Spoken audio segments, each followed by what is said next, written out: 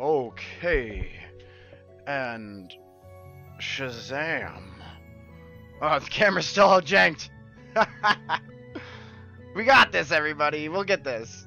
Yeah! Welcome to my stream. I'm the Caretographer, and we're just like, we're feeling alright today. Feeling good. Let's get our volumes right. There we go. Hello, everybody. Who do we have? We have some people in Kick. We have some people on Twitch.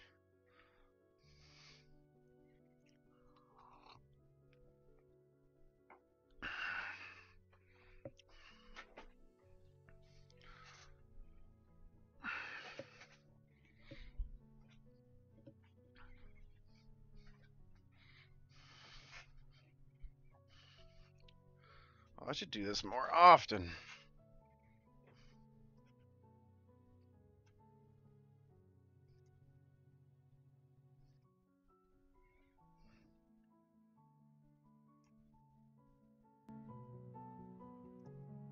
There we go. All right. Wait for our Twitch friends to come back from their advertisements. You fortunate souls over there on Kick don't have to deal with the ads yet. Not yet. But I'll add to your ass the second I can, because I'm broke. Oh, looks like another Kick's getting fly over there. Hello, everybody.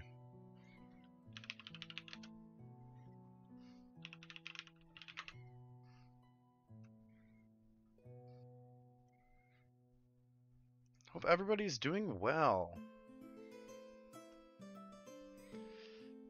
And very nice. And everybody has made it. Everyone has made it to their seats. Welcome. I'm the Caretographer, and this is Maps by me. We're going to be getting back into our Mike's World build. You know, I've been able to kind of take the hammer to it, you know, here and there through the week. So even though I haven't been streaming all the content, most of the content of the map has been here on Twitch for you to see. If you'd like to see any of my past streams where I kind of started on this build, you can check out all of my my videos on YouTube. Most of my VODs on Twitch. They normally only last like 7 days. I think the timer is.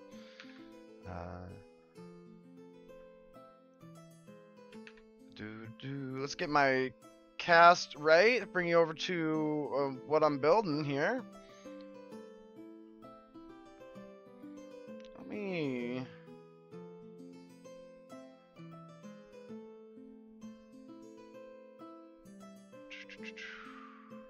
Game capture. There we go. Move that. Okay. There we are. Rock and roll, baby. Okay, so we are working on Mike's world. Right now we have to kind of do some trees and some swamping. So let's just do some trees to warm up, I think. We can take a look at it from the side angle. Now you have to remember with this map, not everything is supposed to be, this is not a 3D perspective map. This is firmly a two-dimensional map. So none of these side angles will actually be viewed, but I think it's nice for perspective to kind of just look at everything from a different view. It's a really good feeling. I don't know. It's almost just feels nice. But enough viewing, enough silly nonsense here. Let's get our stream manager up so I can see what you're chatting. Now, I can only really have one manager up at a time, so I choose to have my Twitch manager up. So forgive me if I don't see any of your comments so quick, my friends over there on Kick, but I will get to your comments and questions eventually. Bear with me, as the stream setup is rapidly growing. But there's still some things I gotta do. So it's real quick, I'm just gonna touch this water here, because it's bothering me.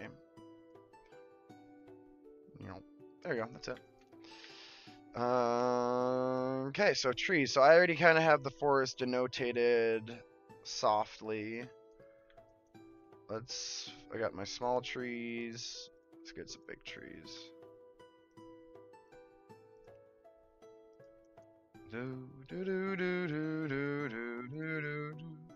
One thing I do appreciate about holding shift when you want to do these rapid clicks is, I wonder if the forest actually goes up here. I'll have to check that. Is if you notice, like the tree kind of rotates a little bit every time, so at the very least you're not placing the exact same asset. It changes its shape a little bit.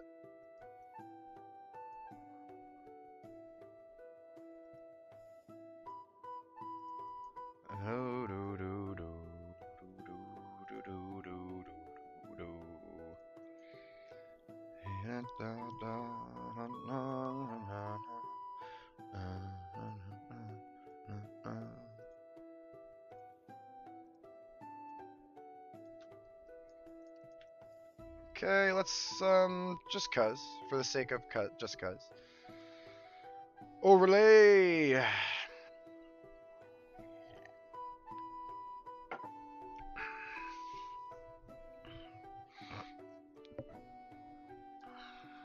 There we are, and this is a great way to look at the map too, in a macro fashion. This is really how the map is intended to be seen.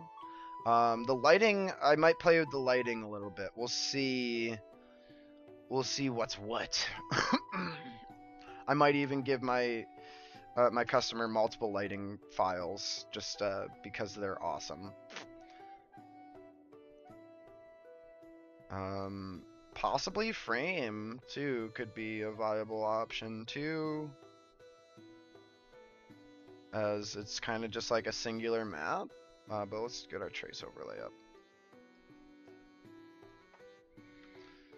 Okay. Okay, so they are separate forests. Good. I'm glad I looked.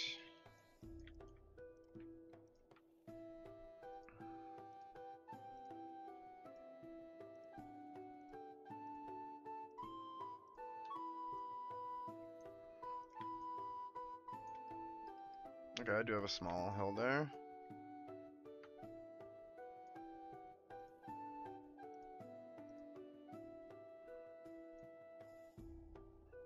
just adding some girth to the line that I had made. And I don't want to keep it all small trees, so I'll come in and add some bush, I think, and kind of just like add some feature to it.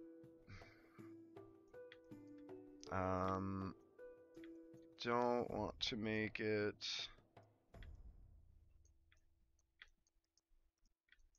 We can take some of these to lower elevation. So it's definitely high time we work some of these in here. And ignore the other ones. And I'm just kind of going back. I like to make the edge with one tree. And then I'll come back and take my different colors and variate the edge. So that way at least like I have a firm line to work off of.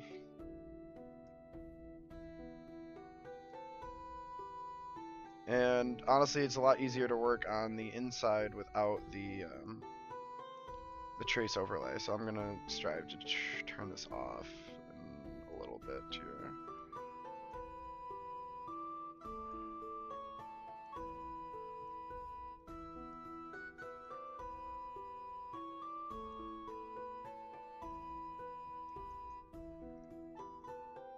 Make sure to get a cluster every now and then. Our little patterns we like to make.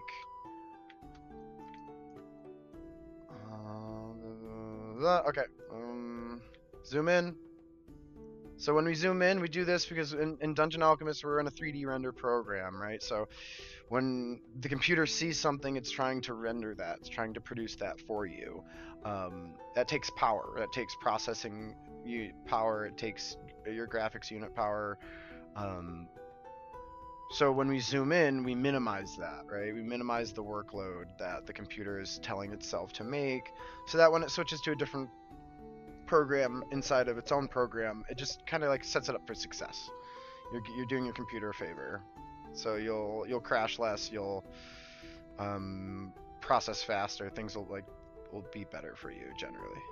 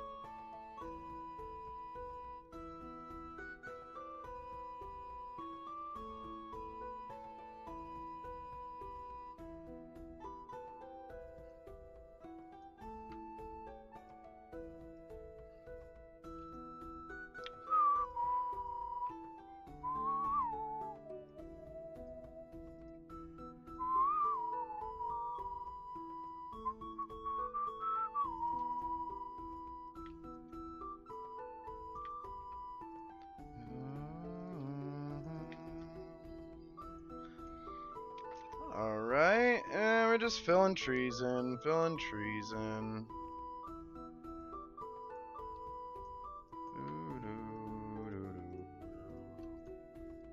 More trees. And a little space is okay because I'm gonna bring in some mushrooms, I think, for the forest. Maybe some ferns and mushrooms down here.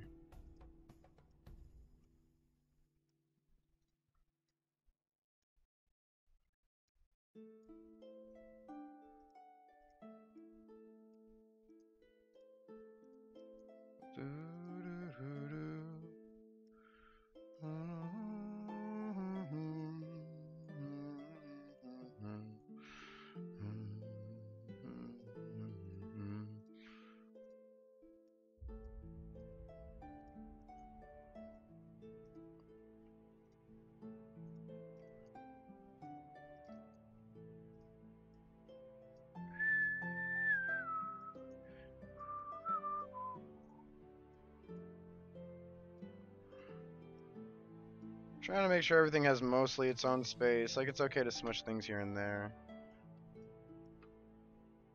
as the trees would be stacked up on top of each other in some regard, but I just don't want to do it too much.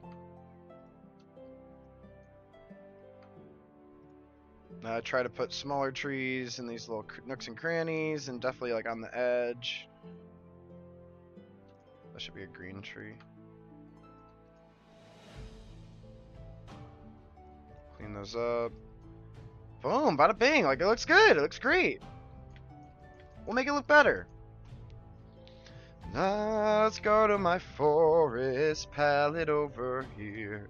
Do I have any bushes on it yet? Yes. I want the other fern. We'll do the light fern. Yeah, this one.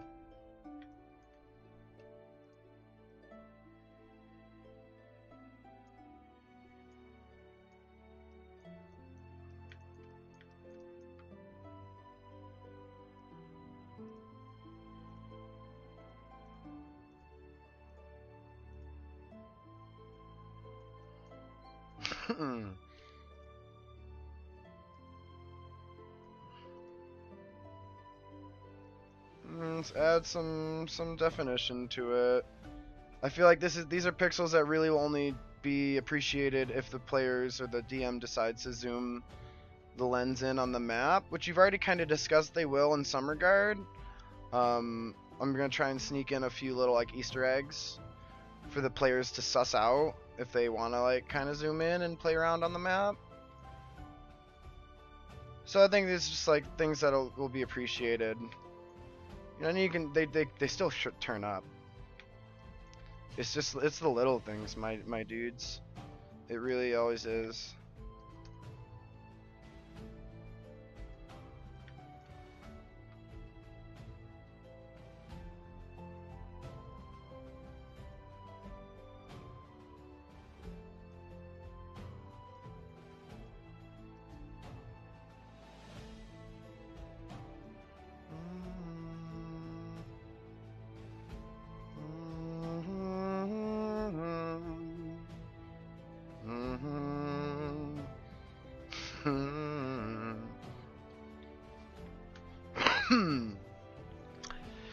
Paint.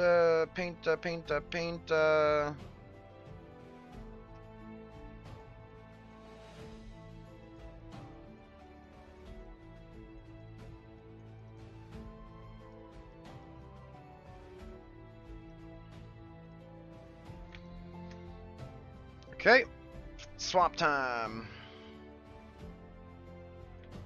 Let's start up here, I guess.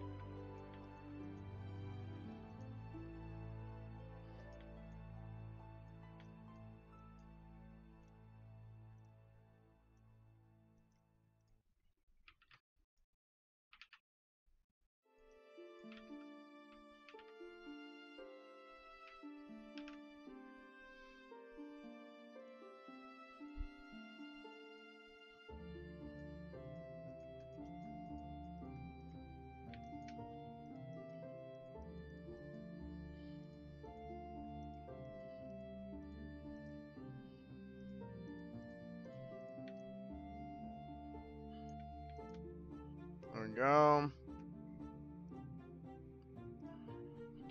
Don't like it. Kind of like that though.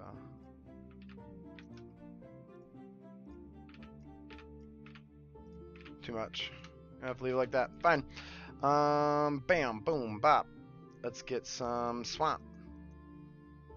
Swamp card. Just bring it over. So this is a little trick that I kind of realized was a fun thing to do. Oh, because it comes in extra large.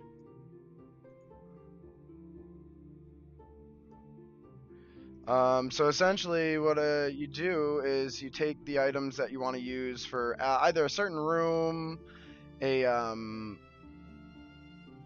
a certain style, a section of your map, if you will, however you want to use it, really. And essentially, you just throw that all onto one abstract, and then of course, if you want to have different sizes, and you want everything, so like say you're doing a cave, and you have a whole collection of mushrooms that you want to do for this cave, and you want some of those to be a different color. Or sorry, not different color. The color actually too. A color could work. Size, a certain animation, or a certain something that you want on an item, right? And throw it all onto an abstract, and you kind of get this little like paint palette almost, because it'll stay on the palette. And not only that, but I can do this, and I can change and modify the size of all these items at once. And then if we were to use like the Control C, Control V properties and drag and paste, so that you have all the things, items and stuff you need there, essentially.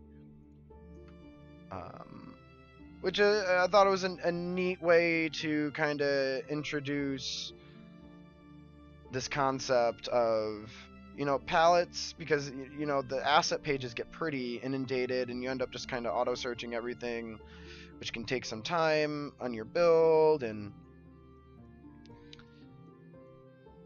this is just like an easy shortcut that you can almost integrate seamlessly into your work.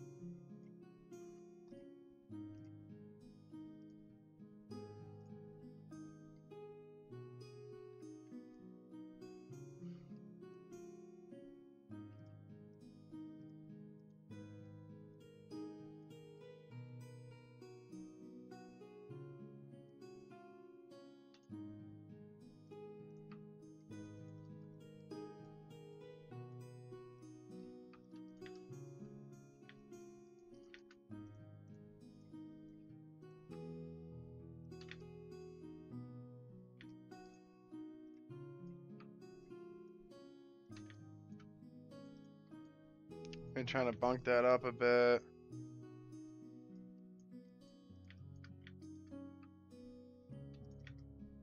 Just give it some life and some death, a mixture of the two. Let's come in, let's get some paint on it. Too big a brush. Too potent. Hey, what's going on, Jambit?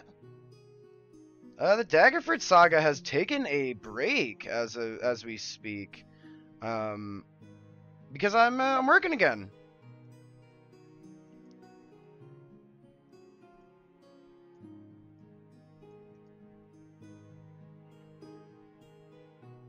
Nice, awesome. Well, it's good that we can work.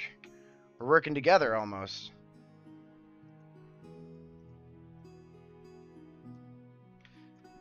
What you see here, so I'm making a maps. I'm a cartographer.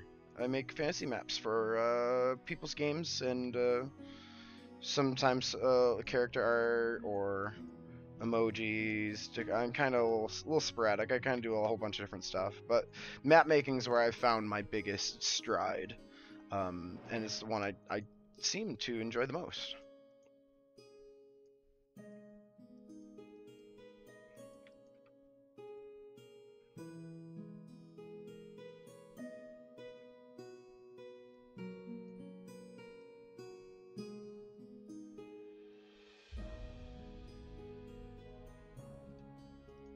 Oh, I mean, it's definitely a new career. I'm not bringing in anything really of worth or note, but it's a beginning, so I think the crux with this type of, self-employment is the same as any self-employment, is finding jobs, gigs, and, enough people to say, hey, we'll pay you enough money throughout the week or month for you to, actually have have some substance to your life, right?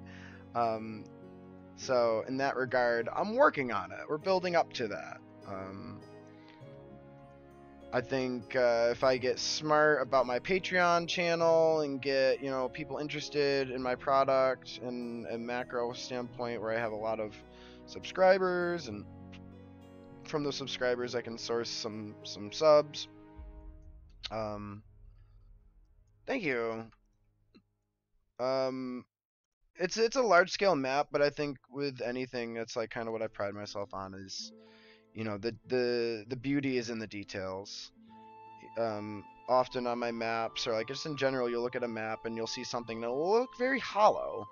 Like the shelves won't have anything in there, or there's no like sign on the front step, or like just like little features that we're used to in life that would probably exist, but like the designer didn't take the time to put them in. And I feel like enough of those little details is like really where you start popping off, and people are like, wow, this looks so real, it looks so accurate. So like, for example, I'm trying to shove most of this plant life near the nice water, away from the swampy water, so it kind of like focuses and stuff. Yeah, this is Dungeon Alchemist. And just a little like a big zoom out so you can see the map.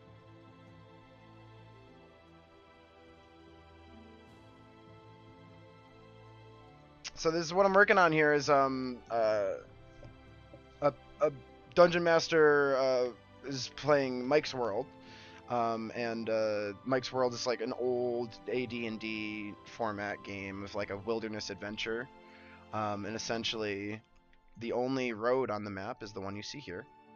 And conveniently enough, it leads to a bunch of caves that are all filled with monsters. But apart from that, the entire map is just scenery. It's just trees and rivers and mountains and stuffs.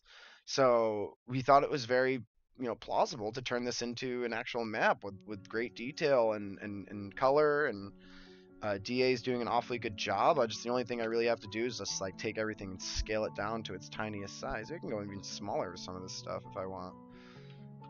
But I think I've found a happy scale that I think fits well. Let's see. What else do we need in this swamp? Some lily pads of varying sizes. So I like to, one thing I like to do, you'll see pretty frequently in my swamps, is I like to cluster some plant life. I put one.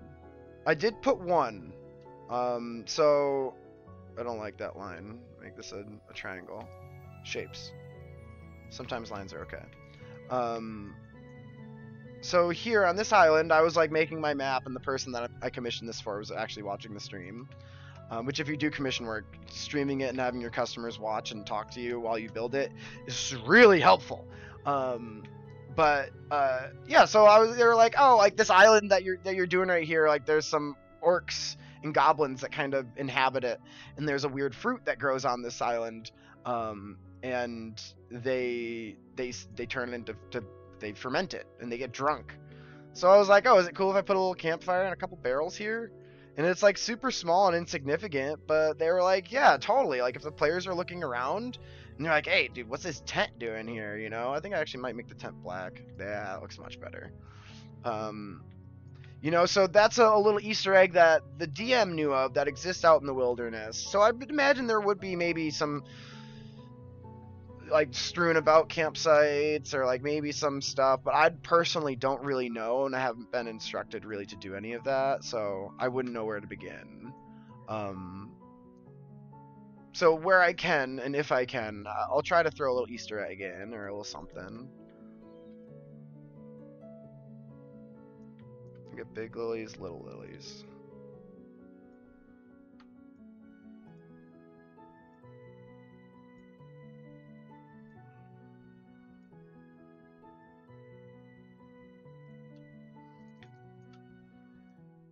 Okay, Swampville.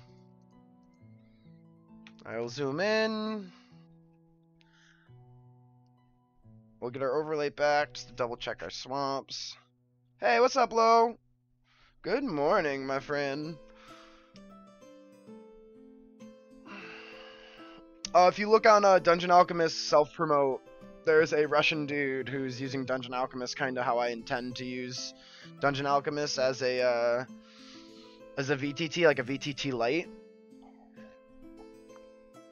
As long as your scenes aren't really big, and you're like, I feel like if you're not telling your computer to have this huge map, and it's something, you know, reasonable, like 60 by 60 or less, I think it's viable as like an efficient way to do a VTT Lite for your players.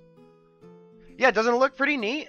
And like, so that's how I intend to use DA, but I intend to use the modules that you, or the models that you've been painting from M2540 or whatever. I always forget the numbers. But yeah, so essentially drop in your PCs and drop in your models in a room that you've made in DA, and just use the Dungeon Alchemist lens that we're looking at right now as your camera, you know? Just stream it through Discord for your players. You can call me Care, Jambit. I am the Caretographer. Another guy that shows things. Yeah, and then you could also switch to the first person view, a player view, if you wanted. So you could do like a walkthrough of a cavern, you know, and I feel like that's one of those situations where if you're doing detailed enough maps and prompting certain things that you need, you can give a brief description, and then you can omit a lot of the stupid questions that your players tend to ask. Like when you describe everything that they see in a room, and then they're like, well, what else do I see? And you're like, I described everything. You don't have to have that conversation when you describe everything on the screen, and then you let them look at the screen. You know, you see it. The secret door is there. You just have to click on it, you know, like, tell me where to click. So I think like it's always like formatting and like how you want to set things up. It's optional and can be fluid in a sense. But yeah, so Gabo, this is essentially what I've been doing in Jambit. If you're interested. So essentially, this is the map that I work off of, and I throw it down over my map, and I work underneath it.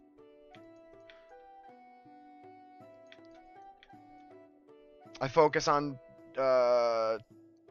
topography, like the shape of the land first, and then I do water features, and then I come in with like the details afterwards, like the grass and the trees. So that's all swamp. That's all swamp. Okay, I think my swamping is actually fairly accurate. So we continue. Thank you. So I mean, if you see, let me go back to here. So you can kind of see the outline of what's underneath.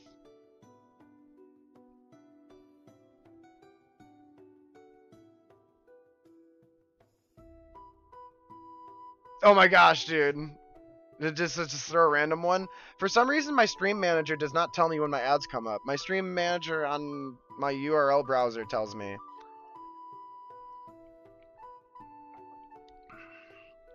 I got the relaxing tavern music.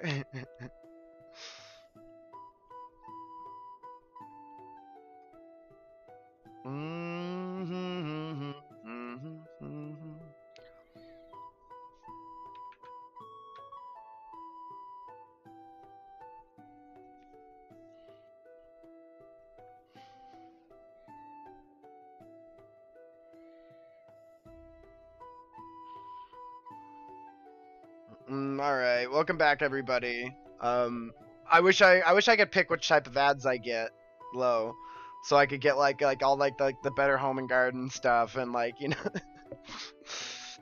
like the peaceful, tranquil commercials, please.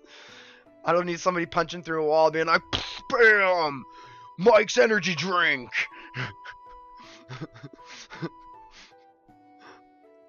But here we are.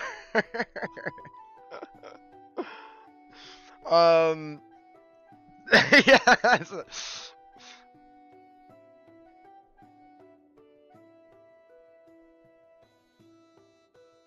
Whoa. Thanks for the gifts, Gabo.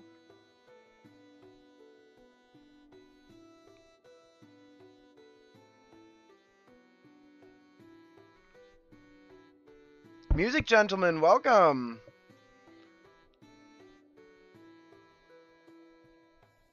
What a great way to be welcome to the community. We're making maps over here today. We do a lot of things. We do a lot of fantasy-based stuff over here. I was laughing and telling the lore master before I got on stream. I was like, the tavern music just gets me hyped up. Gets me excited. I want to make maps. I want to roleplay and like do character voices. If I was a healthier person, I'd do cosplay and get dressed up in chainmails and all sorts of stuff. But it's a lot of work for me to get dressed in regular clothes. So, yeah. So I'm leaving it up here so you guys can all kind of just look at what the big picture of this map is supposed to be. Just YouTube, just copyright free tavern music, and just I make sure to try to switch it up. There's at least 20, 30 different options, 2-3 hour options. Yeah, so I think it's important for me as the map maker to keep this in the back of my brain, but you see me working zoomed in an awful lot, and what that does is it kind of just helps me stay away from analysis paralysis, as the map's really big, and if you're seeing everything, then it can be tough. So it's just the way I like to do things. I do a Patreon and PayPal is normally my two preferred formats. Whatever's easier for the customer. This map is in I think 20-foot scale. The map is depicted in 10-foot, but I think I had to double it to make everything fit, and so it wasn't an obnoxious amount of work. So I believe every tile should be about 20 feet by 20 feet. So it's honestly, it's a fairly small world map in the sense of things, in the sense of like a player, but an awful lot to explore out there. But let's get back to our swamping. Swamping's fun because swamping I get to do like random detail stuff. Oh, actually I like overlay off when I swamp. Yeah, so it's essentially it's like a large countryside. It's like one large region. For perspective, I mean, I guess actually it's got to be bigger than that. I should double check my scale. Because this would have to be much bigger. I'll have to double check my scale. Because this is like a little castle that I've created. And if that's a castle, that at least has to be like 200 feet long and wide. It can be a small keep. It doesn't have to be anything big.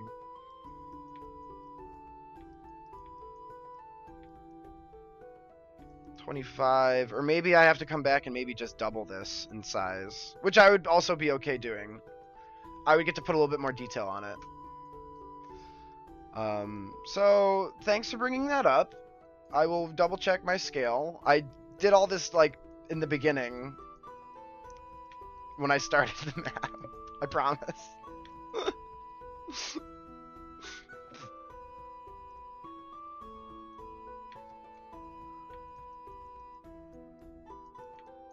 Alright, here we go. Let's get my swamp palette. Shoop, shoop, shoop.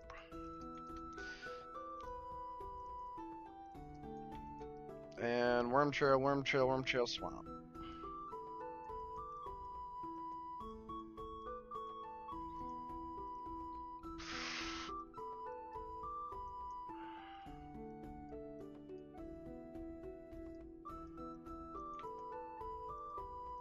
There we go. Let's hit it with a little smoothie. I just like the shapes. The shapes vary a bit when you do hit it with a smoothie. So like as opposed to all these little the brush size always being the same, I can kind of just give some variation on some of these holes. I don't like that.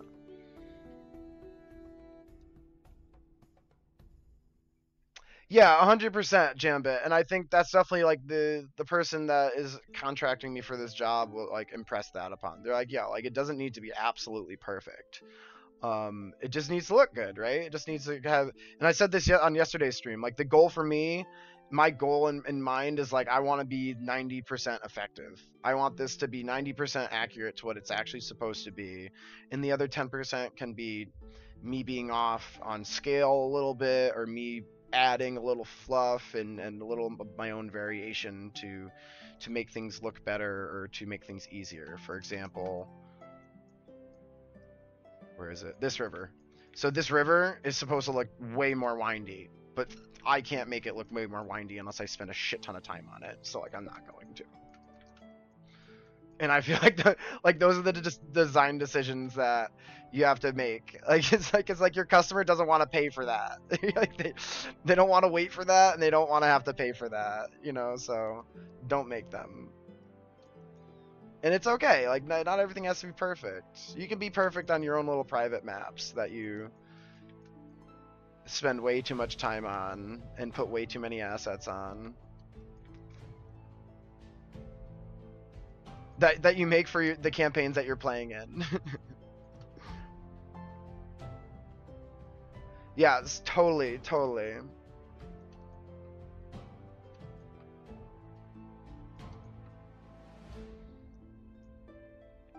Gabo just comes in like the sub fairy. I assume they're working today.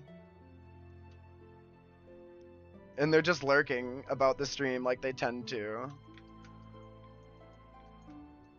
Thanks so much, Gabo. I appreciate that.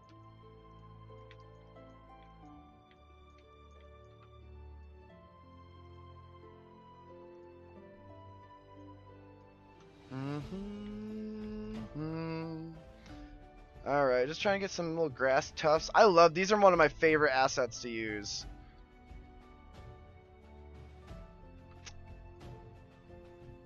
Totally, man. Whenever you get around to it. Well.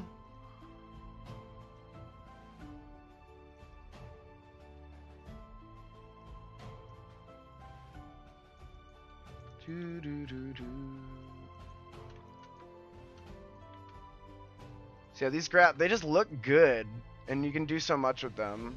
You can put them in water, they look good. Maybe we'll get like a little crazy with it over here. You can put them out of water, it looks good. You can put them in planters, looks good.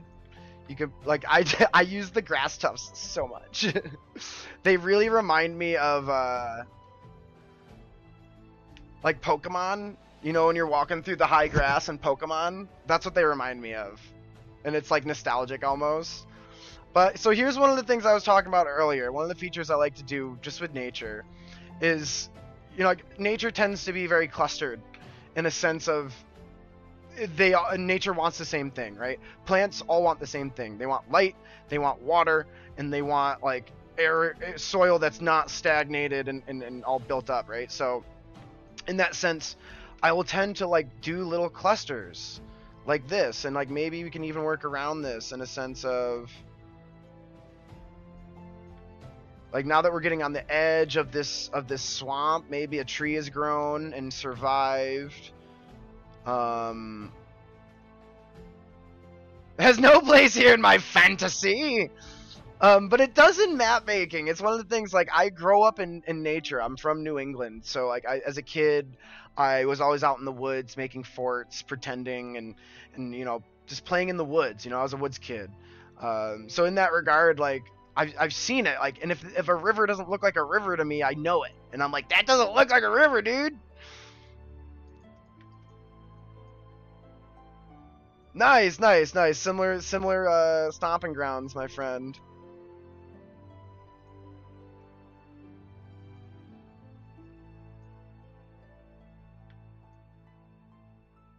It really does. It goes a long way. And like I notice, I'll look at other maps and stuff, and I'll notice the difference, and I'm like, you know, like if you just put a couple bushes like just on that edge, you know, I'm like, and my little like ADD brain starts going crazy, or I'm like, that wouldn't look like that, you know. Like, what's one of the things I'm super strict on? Like, I won't do it for this map because our perspective is way up here. But like when you zoom in on our river, if you have a basic scale, having grass underneath normally isn't the best. Dirt can be really good. Rock is best. A mixture of rock and dirt is the best. But you see, like, over here, how, like, it just looks empty. If I was doing a regular build, like, this river would be, like, boom, bang, grass tufts in here. Oh, this edge would be littered with stuff. Inside the river,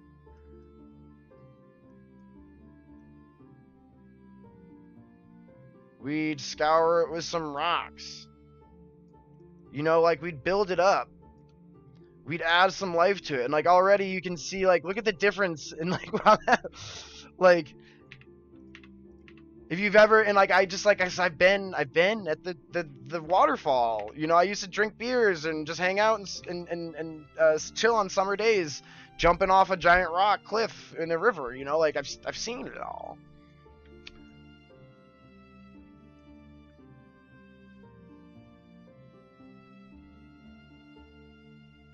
Nice, super cool.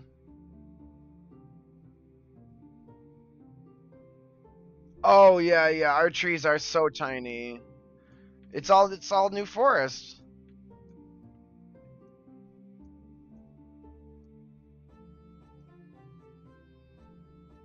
Da doo doo dum dum. All right, where am I? I am swamping. Just in general, I think the difference between like east and west is staggering, just in like scale and size. Like what we think is big over here, and then you go out there and you're like, whoa, it's this far between this town and, you know, this. You're like, there's just so much space out west. It's kind of baffling. Some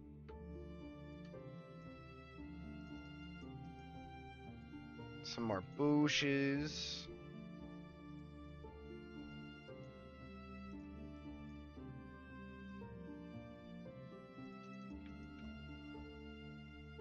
Oh, we're neglecting down here.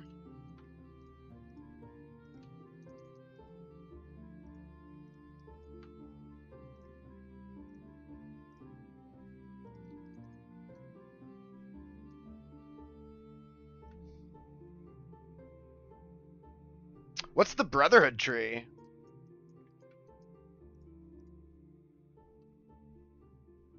Dude, Vegas is like a crime to nature. Like, literally, there is no reason that city should exist. Everything about everything around in that city, you're just like, this shouldn't be here. This shouldn't exist. This is not natural. If anything goes wrong, y'all are screwed.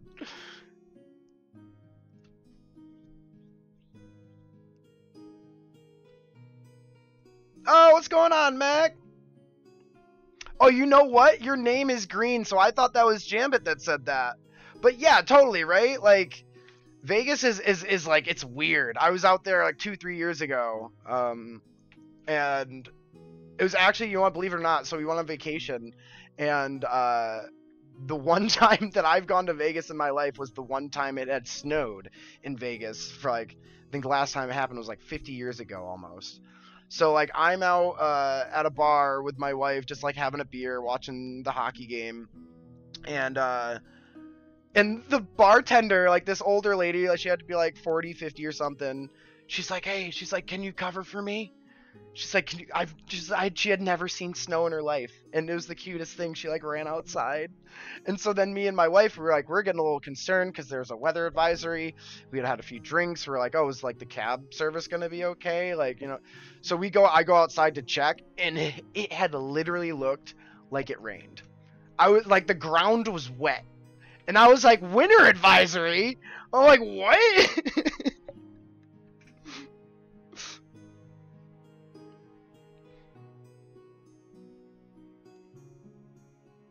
Brotherhood tree.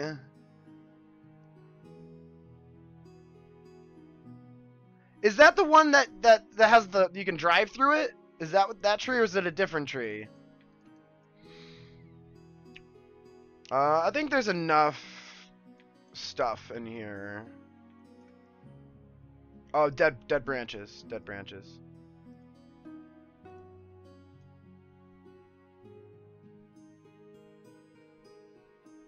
Yeah, it's actually pretty comical seeing other states deal with a few inches of snow.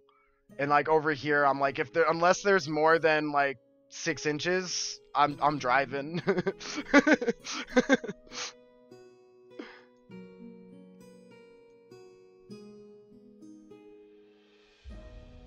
Yeah, I love just every now and then throwing a log in the water. Just looks good.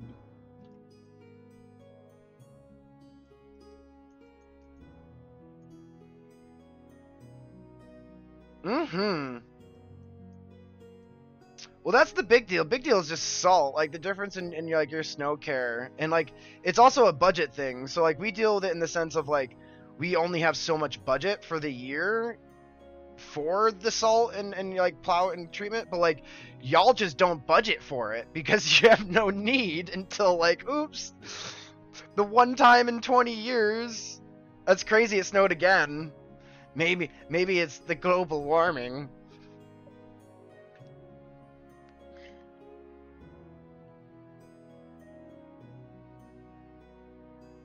Yeah, yeah. You want to know why? Because humans aren't supposed to live there.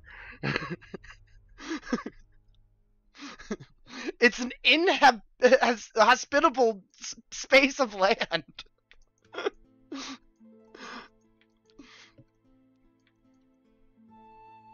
Okay, the big branches, the big branches.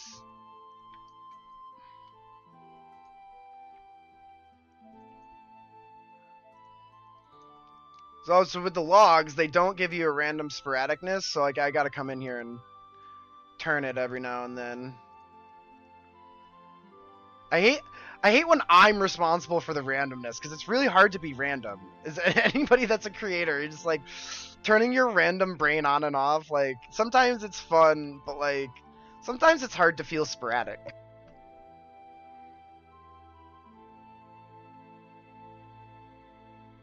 Yeah, we're like super fragile creatures at the end of the day, okay? But like I sit here on my porch and I look at the outside and I often am just like, no, you win, Mother Nature. You take this day. I want paintbrush.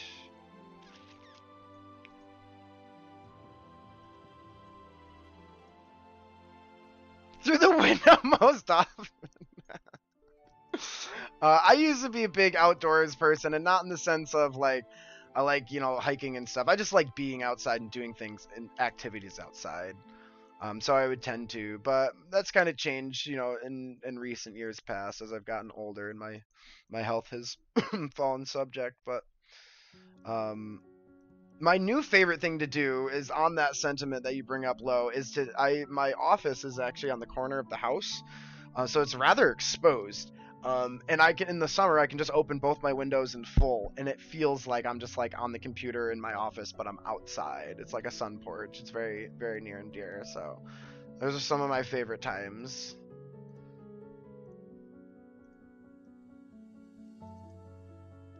I don't want to do any more because I feel like it's just getting a little over the top. So we're gonna come in, trim that down. And this is the Serpent Trail, so remember to just leave this here.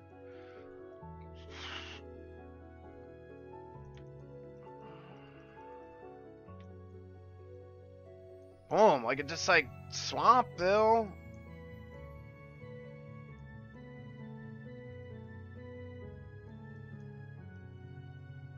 And you see, I guess these could be. No, I like them as is. Okay, swamp, swamp, swamp. Never done with this section. I'm super proud of how I did this like ice flow. It looks like it's like a glacier that's kind of flowing up and out of the water. And also, as you know, if you've used this program, you gotta find a way to cheat the water next to the ice. So it was way easier than I thought it would be, to be honest. Hey, he's back.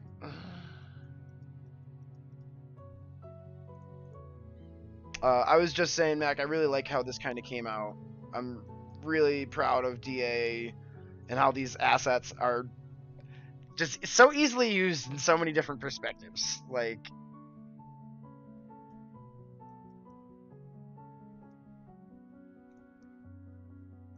but yeah, as you know, I had to find a creative way to cheat the water next to some snow cliffs. Like a cliff made of snow. Yeah, that could be viable. Maybe further up on the edge as we get closer to the edge. Maybe this, like the snow blocks would be for that.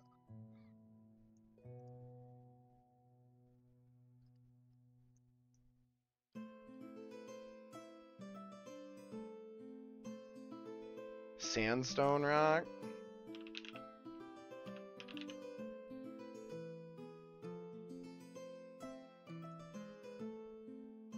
Some red? Oh, I didn't know that! Whoa! Boom! Yo, Mac just coming in here and dropping bombs every day of the damn week, baby. You know what? I now need to, like, go back and redo this entire... Maybe I won't. Maybe I'll just throw a couple pieces on it and call it a day. Yeah, that is weird. And so this sandstone, we'll see which ones do. This one's good. That one's good. I like those ones because the curvature is really nice.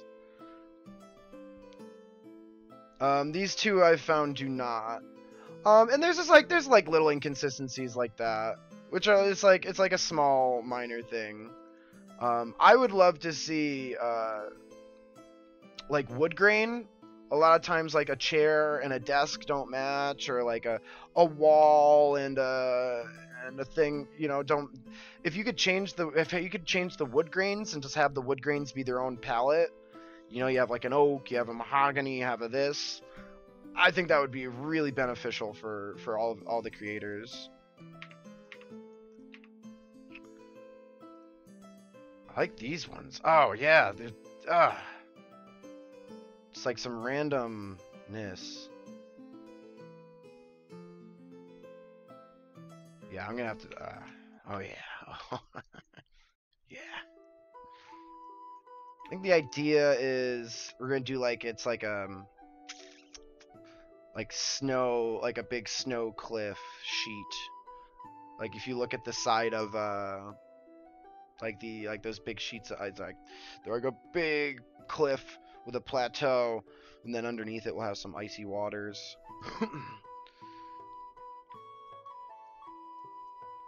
and he's out. see ya, Mac. Have a good day. I always appreciate it.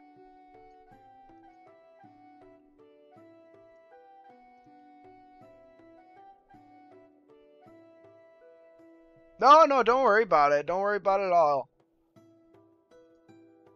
Hey, what's going on, Stormy? You see one goes and one comes in, right? You're just saving somebody's seat, Mac. That's all. How you doing, Storm?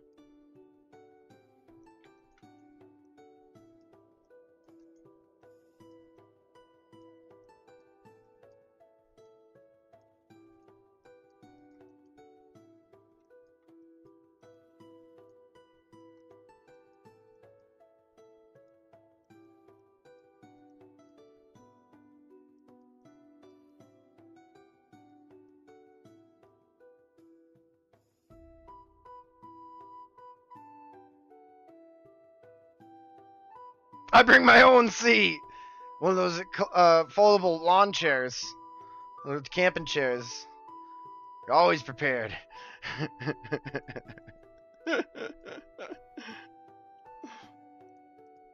Nice. Hope your dinner was delicious. Mac just like came in and just the Dungeon Alchemist fairy, and was like, "Hey, by the way, like Skeletor meme. Hey, by the way, sandstone rocks can be painted. If you want to paint them white, they make really good glaciers." Well, anyway, see you later, folks.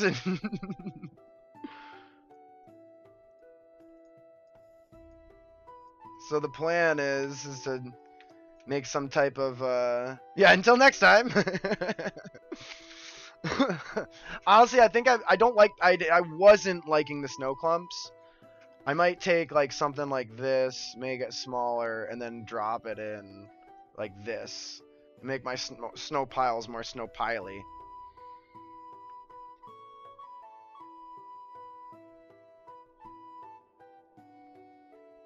D&B, DB, source books. Where'd you post, Jambit? Did you post in Home Brewery? Or in DM chat? I don't think I ever saw your post.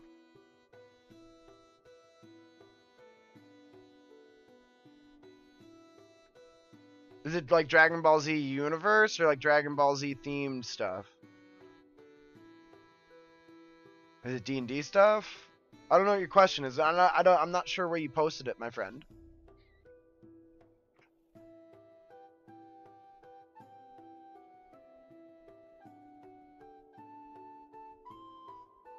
Or was it a direct message? I might have just lost it.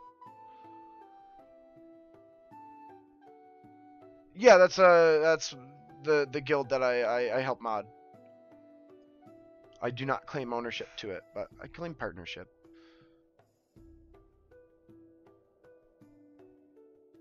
Yeah, like which channel did you post that in?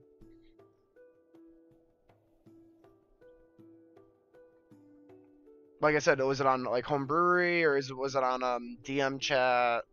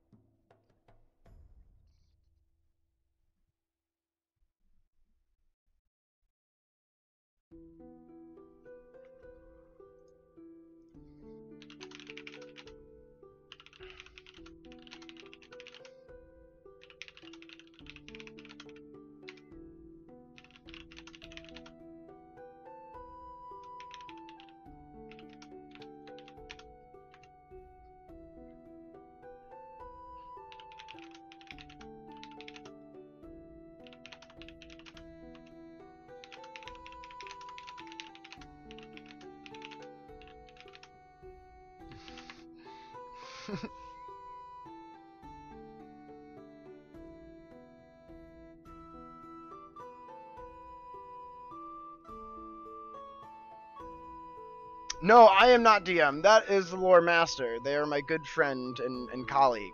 We work together in tandem. They do a lot of their own projects. I do a lot of my own projects, but we also often frequently, work together in tandem. Thank you.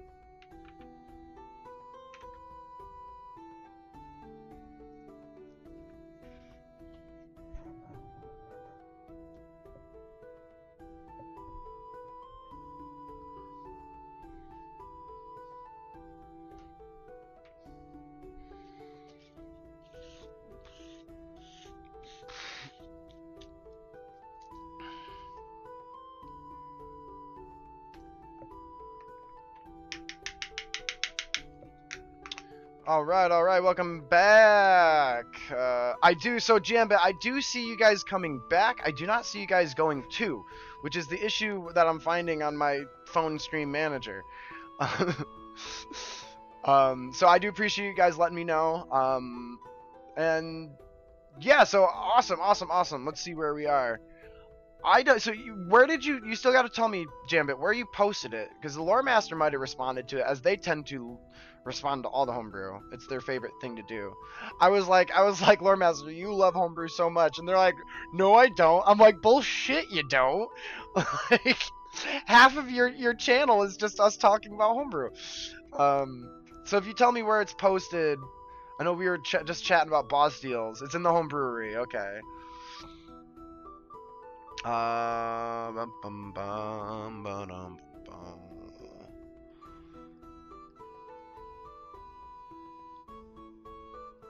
Custom race. Let's find Gambit.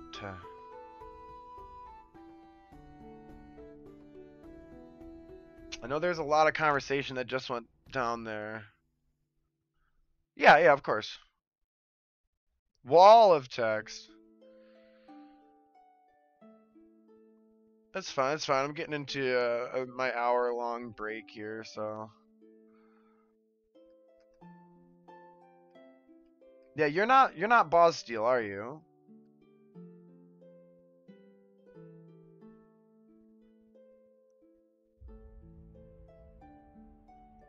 You're Jambit. Yeah, I can't find it. There's a whole bunch of conversation that went down in Home Brewery. I'm scrolling up again.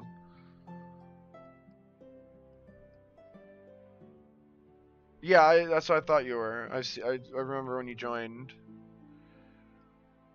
There we are. I found you. I found you. Yep, that's why I am notoriously bad at realizing what threads are, and I'm trying to get better at threads. But I will just completely ignore them forever. Somebody made a thread on my damn post, and I literally didn't know the thread was there for like a solid hour. I was like, I have a notification, but I don't know what's going on. It looks like somebody replied, but where did they reply to? And I was like, oh, they made a thread on my post. Oh, that's not too much.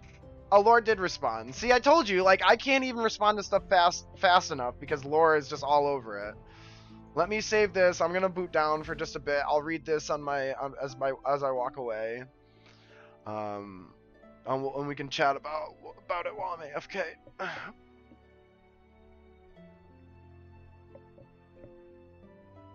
Yeah, it's definitely the vibe. Like, we definitely, it's it can be a lot at times. Sometimes we're just tired, or we've already read some stuff.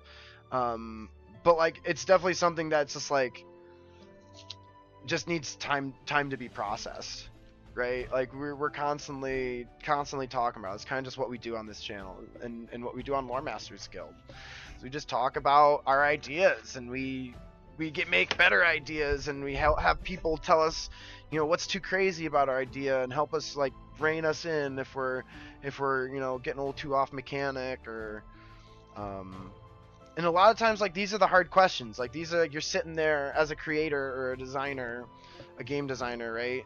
And you're like, oh, if only I could have somebody's opinion on this, right? Like, if only I could just, like, this seems, I think this is a little crazy, but if somebody else could tell me it was a little crazy, then I would totally agree with myself, right? And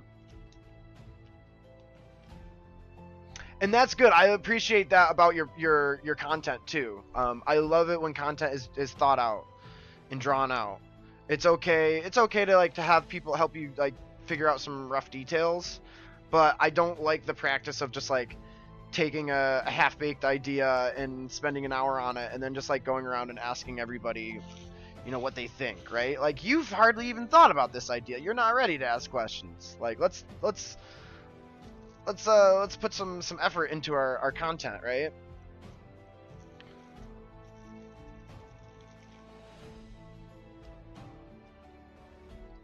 I'm not doing any such thing. As I lick my thumb and bring it off camera. Not doing anything right now. I think, honestly, I think I couldn't even get in trouble because of the state that I live in. But I'm also not, I heard that pasta makes a good filter too, like rotini. Yeah, there is some state-to-state stuff, so I think might come into contention there. But here, I'm gonna put us up in the office, and I'm gonna read this. I'll still be here on mic, so you can listen. There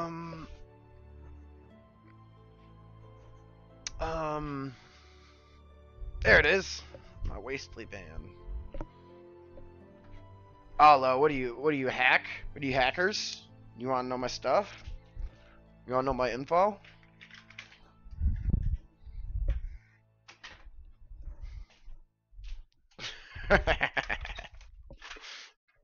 I don't know. See, like I don't know how cautious I need to be. I don't think it's not you. I just think it's inherent of just like internet content. Because if I say something here, the VOD will get posted, and then it's there forever, right?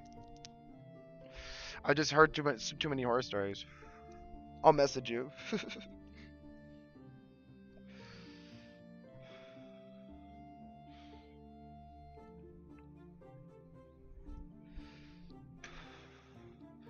It's like it's a nice day out, but it's not like sunny. But like it's not like rainy, like poo. But it's like like there's this like light overcast.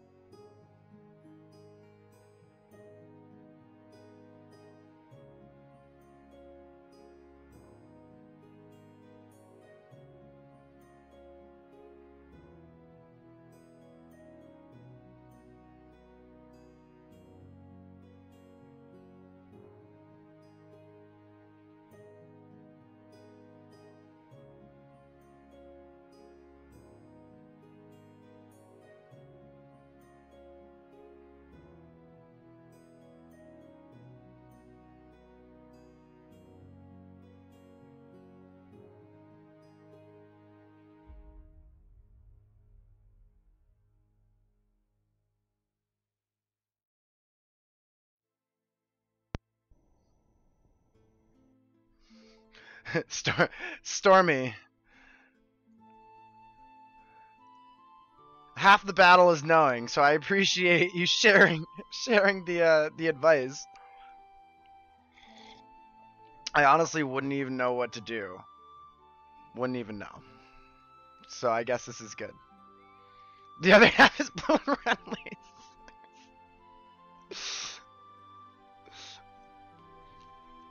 Okay, so we got check Jambits out. You still there for us, Jambit? Algerians. Isn't that a place, Algeria? Large dragon or bat-like wings. As a society, they're pretty normal people with the exception that they have wings and can fly. They prefer to build up in cliffs mountainsides. Their houses built on solid ground. Have their front doors and second floor. Being large barn doors.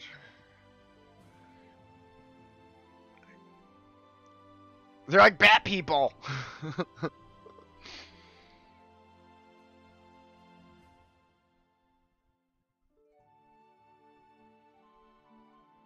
Very much, it seems like they inhabit areas that, you know, like birds. You know, if you put your birdhouses in the right place, then the birds are attracted to them. Same kind of concept here.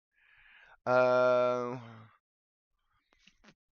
wings, button lace portions. When adventuring away from these towns, most Algerians sleep in a hammock. And is this race supposed to be a playable race?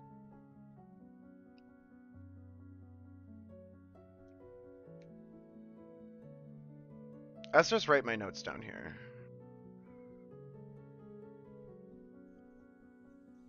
Age, adulthood, 14 to 15, lived to age 70.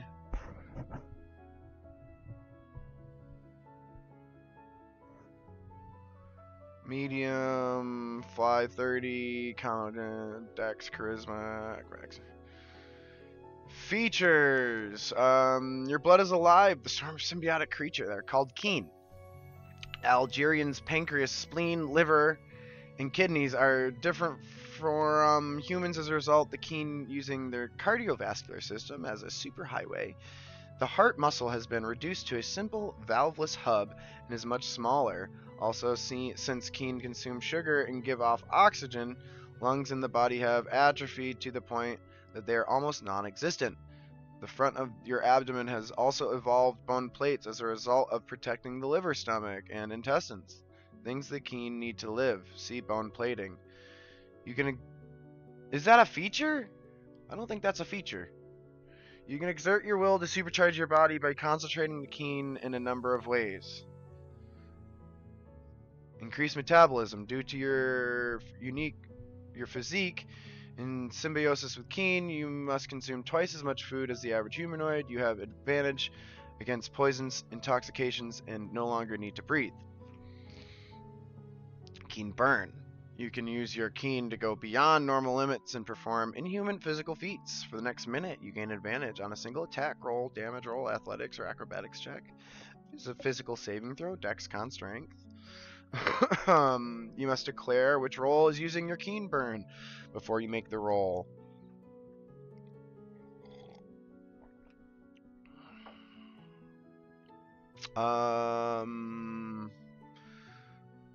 Okay, Keen burn.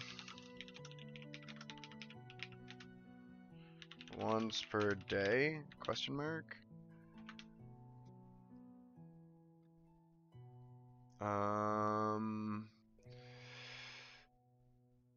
1, 2, teleport. By shutting your Keen into your muscles, you can briefly force your body to move faster than the eye and teleport a short distance.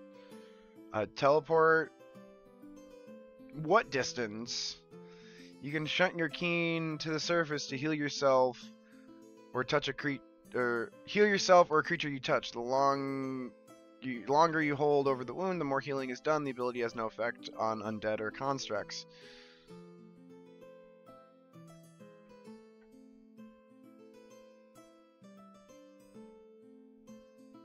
Yeah, there's just way too much here. What does Loremaster say? I really like...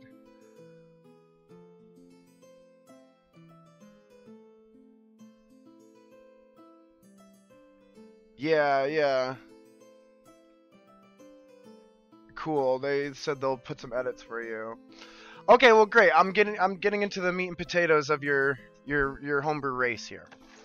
Um, come on, Jezebel, go on. Let me shut the window. Not you, Harry. You're not ready. Um, so, Jambit. The idea is really freaking cool. I love the concept and the idea of what this character is. I feel like as creators, sometimes we ourselves are trying to divulge so much information that we overshare or put things where they're not supposed to be. I think it's very important for you to decipher between what is general lore. It could fit into D&D fine. You just need to figure out what you're doing for your mechanics, and balance it as such. So I think you need to figure out what you think is like lore and general information about the race, the culture, and the people, and have that be a separate write-up from anything you're doing with the PC character. This is a character that's designed to be like a half-elf, an elf, a gnome, a dwarf, right? A playable race. So I would keep those things separate, as you do not want to impress upon the player what this character looks like or does or is or wears. Who's to say I can't be an Algerian that grew up in Baldur's Gate? Who's to say I can't be an Algerian that modifies and chops his wings off? You know, like you don't want to impress that on your players ever. Leave their agency alone. And it's not to say you can't have this information and it's not important. I think this is just like more general lore about the creature and their people and their culture, and that's fine. Just denotate that and separate that in two different write-ups. First note. Second note, I agree with Lore Master intensely. I started getting into your features, and you have way, way, way too many things going on here. And I think it's like I said, with you're trying to fit in narrative and lore type things with the creature and the write-up and the features all at the same time. Try to really separate those things in your brain, and separate them in your write-up. A great way to do homebrew is to not reinvent the wheel, and this is what Lore Master has taught me, and we call it iteration. Essentially, what you want to do if you want to create a race for Dungeons and Dragons, Jambit, is you want to go and take elf, take gnome, take halfling, pick like 3. Look at all their features, look at all their abilities and everything that they get, and then try to emulate that with your character. And in most cases, it goes in the sense of a fashion of a creature gets 2 languages, a creature gets a movement speed, a creature gets a +2 and a +1 to something. Nowadays, post Tasha, we don't really put those to a certain AI. We just let them be freebies. And then they'll get like maybe 1 or 2, possibly 3, if they're not that powerful, features, like racial features. So like the halflings get lucky, Shadrakai get a misty step, a shadow step, right? So there's things that you're trying to implement on your character or your race that already exist, and that's not to say that your idea is bad. It can be a different idea, but let's try to iterate that. If you want to have, where is it? Above training. If you want to have teleport, by shunting your keen into your muscles, you can briefly force your body to move faster than the eye and appear to teleport a short distance. Go and take Misty Step. Go and take Shadow Step. Go and take literally what the Shadrakai have, reword it, reflavor it, and make it an Algerian feature. And that's a great way to kind of set up a framework where you can say, hey, I need to have 1, 2, 3, 4, 5 bullet points for this race to fill it up, right? Normally with features, you try to keep it around like 2. Unless, like I said, one of them's kind of weak. If it's something that's like, oh, I get like disguise self once a day. Well, then maybe you'd give them a 3rd feature to spice that character up a little bit. But I think it's important to notate that the race is not supposed to be important. It's supposed to be class, subclass, then like your race and like all this other things, you know, then like your profession and then your background, right? So the most important thing shouldn't be the race. So you want to remind yourself that when you're creating all this content, because you don't want to have more things in your race than what your class is going to have, especially at level 1, and especially in the same thing at level 20. Yeah, I'll do a brief write up here for you. Of just some basic notes for this. The other thing that I would recommend is put things to mechanic. So you say teleport by shunting your keen into your muscles. You can briefly force your body to move faster than the eye and appear to teleport a short distance. That to me as a player mechanically means nothing. How far can I teleport? How often can I teleport? When can I teleport? What happens when I do teleport? All these questions that need to be answered, right? A better write up for that could come in the form of, as a bonus action, you can by utilizing the muscles in your keen, your character can teleport up to 30 feet to an empty space once per day. That's what we need to hear when you say you're trying to put a feature down. We need to hear the mechanics. We don't need to hear the shunting of your keen, moving your body, and you appear to move faster than the eye. That's the fluff. That's the narrative. That's good to have in like a lore write up for your character, but for the mechanics, we need to know the meat and potatoes. And I think you should just write it as Misty Step. A once a day Misty Step is really powerful as a racial. That's a super powerful racial. You can take a martial character and now they have a Misty Step when they shouldn't. You can take a caster with sorcery points and now you can ignore a spell slot for your Misty Step once a day for your get out of jail free card. You know, like it's a very powerful ability and, you know, respect it as that.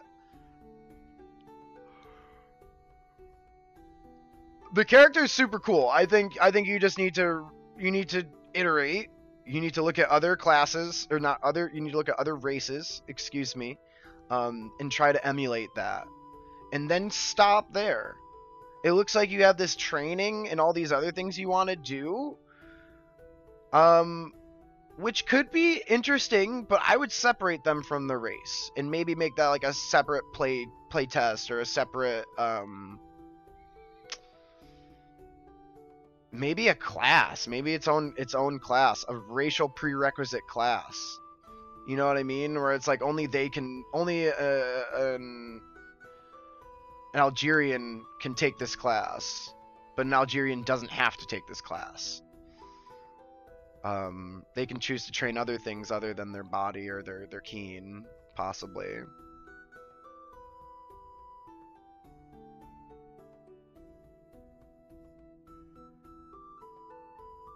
Yeah, I don't think there's anything wrong with a race specific class. But I think that's separate, and I think that you should make those separate because right now there's just way too much stuff in here for Algerian to even be like usable.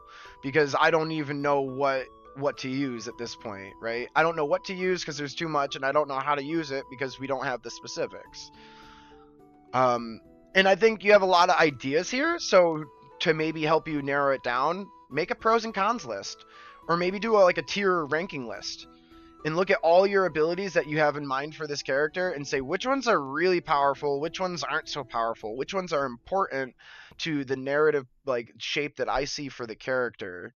And then through that list, pick and choose two or three depending on how powerful they are and try to balance them.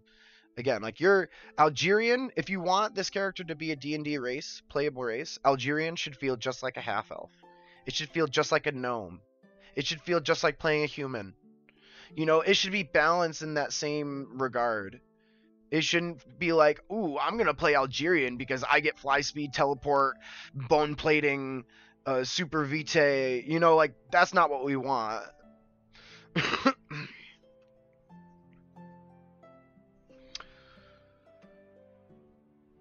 So here, let me edit this message, and I'll just do a general write up. One, iterate mimic other playable races and try to match.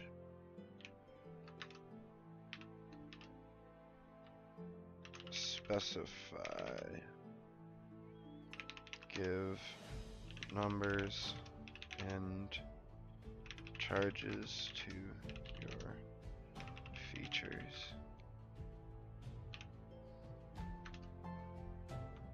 Three. Separate.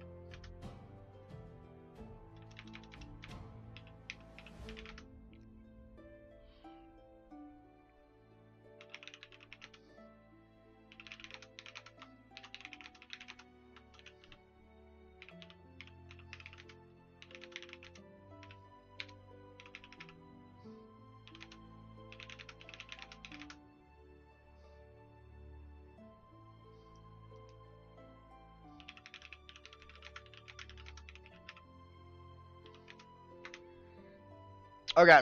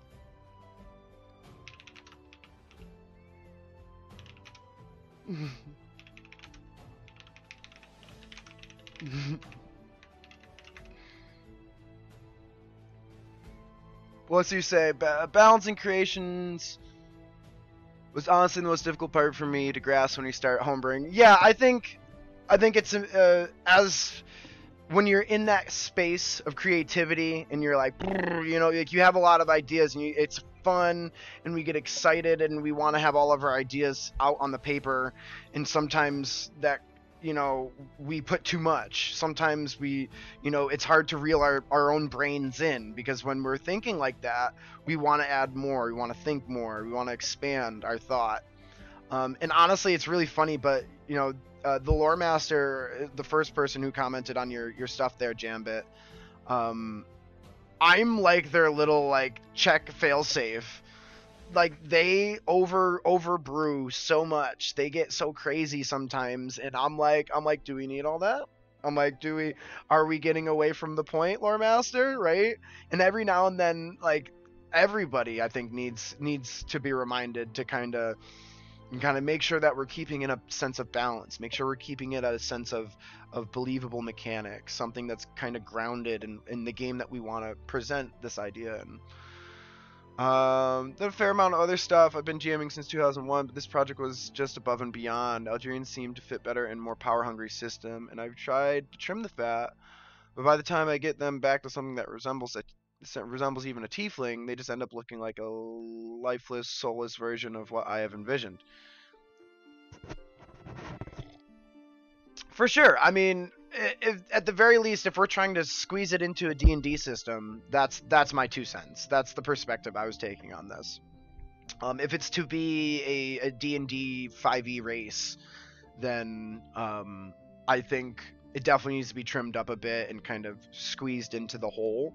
But by no means, I don't want to impress on you, you know, that you have to get rid of these things. The great thing about advice is you can take it or leave it.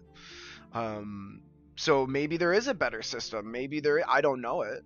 But maybe there is a better system that kind of emulates what you want more. Maybe this sits better in like a werewolf 5e universe. I know the werewolf stat sheet block is pretty intricate, and honestly, werewolf and vampire, they tend to merge the race and the class together a bit. So possibly that could be what it is. I think if that was the case, you'd have to make a very strong and stout, powerful race, and then have like different clans that this race might play in that might emulate different other powers. So in Vampire, it's normally split into like three. You can be a clan and then go three ways in that clan. Werewolf was fairly similar in that regard. Werewolf 5e, Vampire the Masquerade 5e is what I'm referring to. So yeah, maybe there isn't a different system that kind of lets you get a little bit more expansive with what the race is supposed to be.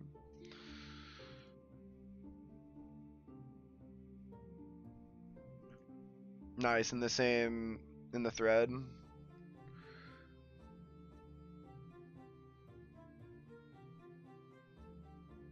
Yeah, I mean, if you keep redoing it and you can't live with the decisions, then I think finding a new system is, you know, probably was what you're looking for at this point. I don't think you need advice. It's not what you want.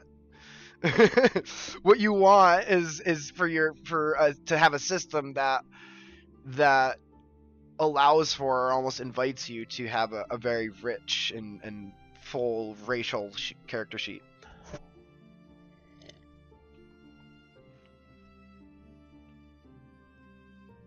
A Whisper? I didn't see any Whispers. Alright, I've been chatting. I gotta get back to work. Caretographer's gotta get back to cartographing.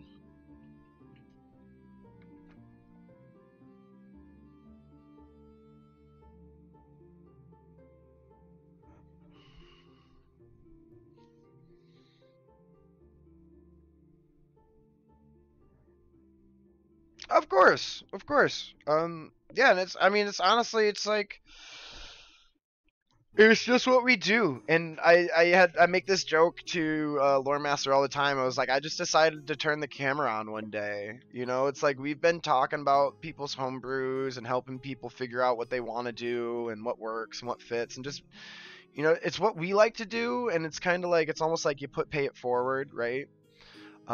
If you build it, they will come. Like, because sometimes I'm you. Sometimes it's my idea that I don't know. Like a lot of stuff with Daggerford, I reach out to my community and ask for help because I'm not always super confident in my idea, or I'm not always super confident in a direction that I want to maybe take, like a daring direction. Several game features that I'm planning on integrating have come through conversations on Lore Master and my streams here. How I plan to use inspiration, like safe gameplay mechanics like stars and wishes, and session 0 type stuff, like all that stuff. We learn as we go.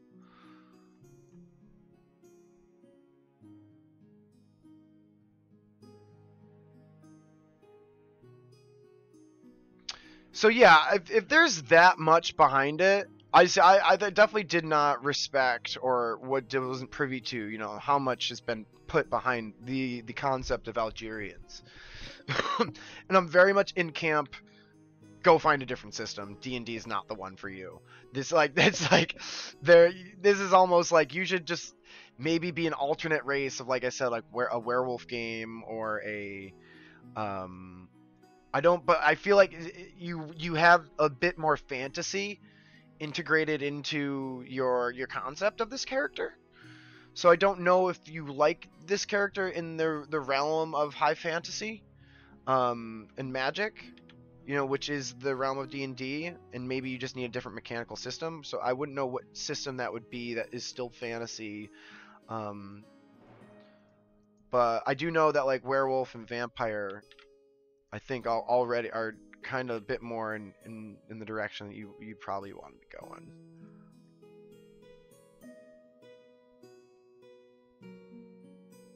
And do a DBZ, yeah, maybe that's viable. I definitely haven't looked into anything like that.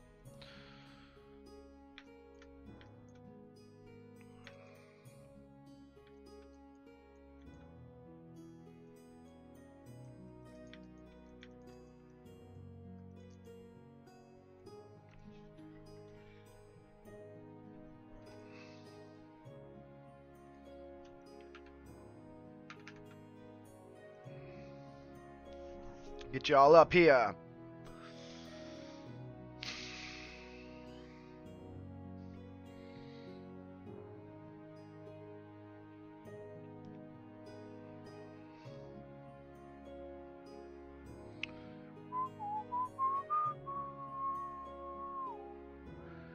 Let's see. Fern it up, Fern Gully. Fern it up.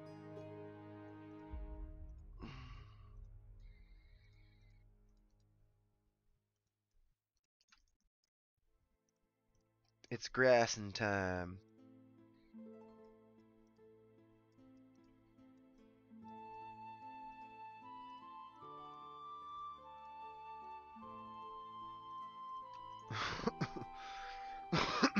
Excuse me.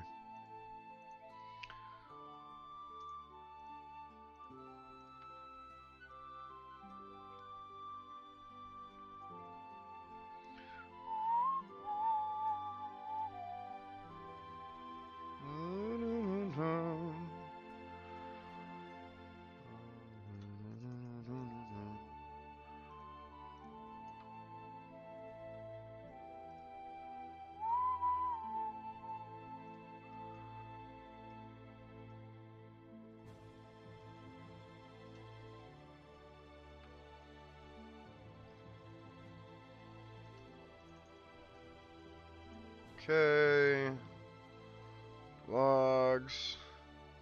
And it's almost it's like nice, you know, it's like the palette is it's like a to-do list. Almost, you know? Like I'm gonna look at it and be like, oh, I gotta do some of you, I gotta make sure I get some of you. So that way I know exactly what I want to do every time, almost.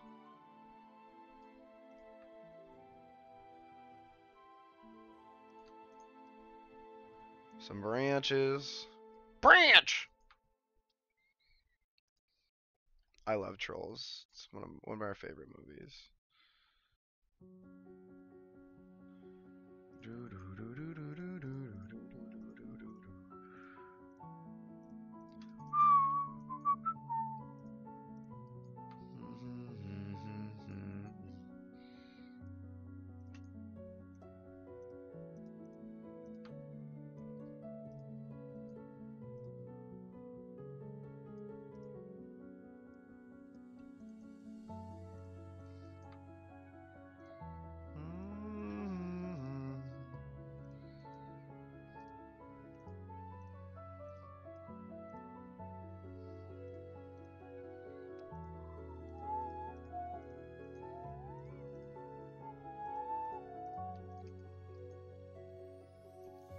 You know what? Put one of you on there.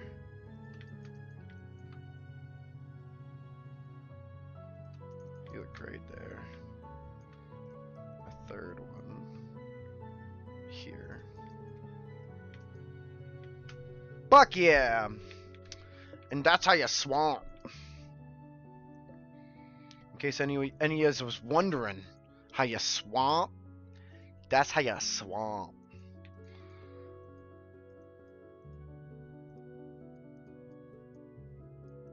Jezebel, I see you. I'm just gonna finish what I'm doing. Okay?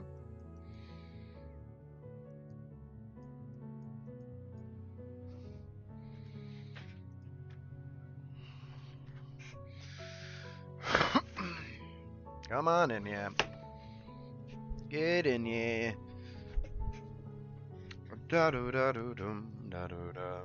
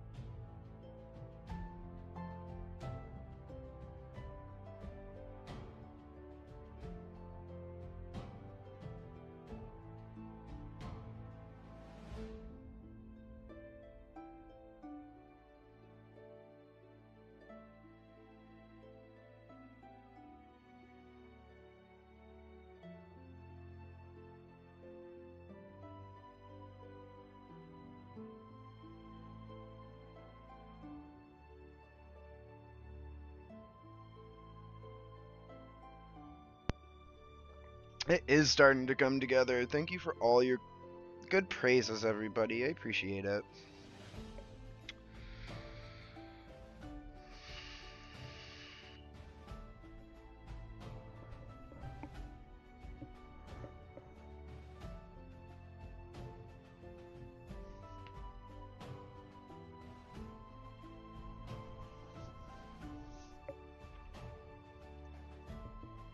Oh, come on now. I just wanted to save my progress.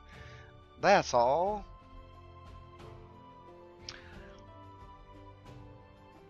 Yeah, every now and then I just gotta do something a little special. You saw I put that little rock cropping with some mushrooms around it. Just cuz. Just cuz.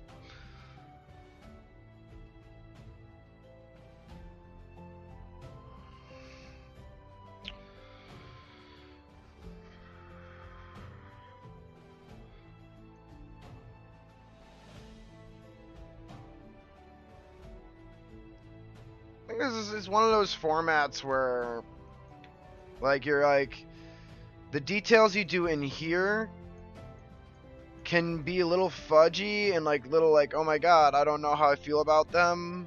You know, like this placement or that placement, but like here, it all looks really good all of a sudden. You know, it's one of those things where if your lines aren't straight, you know, it doesn't matter. You're making an emoji. This is gonna be freaking squished down to here. You know, it's the similar concept. So I feel like I'm fairly safe in that regard.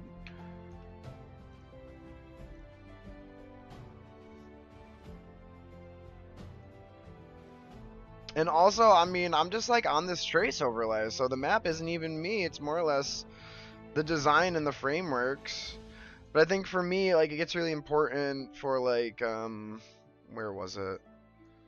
Here, right here. So this gets really interesting, this little river delta here, and how it plays out. But I think I did a really good job of colorizing it, so it looks like this is like a rocky outface that's been cut through the mountain, and there's some rocks here and here that have gathered some sediment. So I think it was, I forget, it was someone yesterday that was giving me that tip, and it's just, you know, having that ability to come in here and try to make things look a bit more natural in that regard. I've definitely been making an effort, you know, so.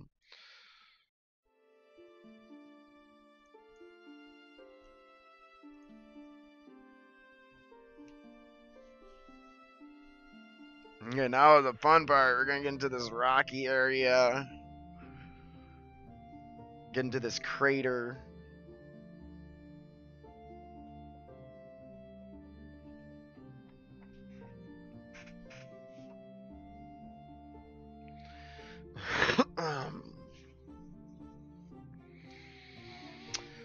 Then we got what, 1, 2, 3, 4, 5, 6 more tiles or sections that I need to map out. I'm gonna do something along the edge of the iceberg here. Let's see if I can't get a bit more information on the ice. And yeah, and then I'll do maybe an hour or two of just general, you know, touch up, just scouring the map as tile by tile. Send it to my client and see what they think, and wait for any feedback as far as edits or changes. I don't think I need too many because I've been, you know, just playing inside the lines. So apart from just the size of this build, at the very least, I know the direction of the build is going to be spot on.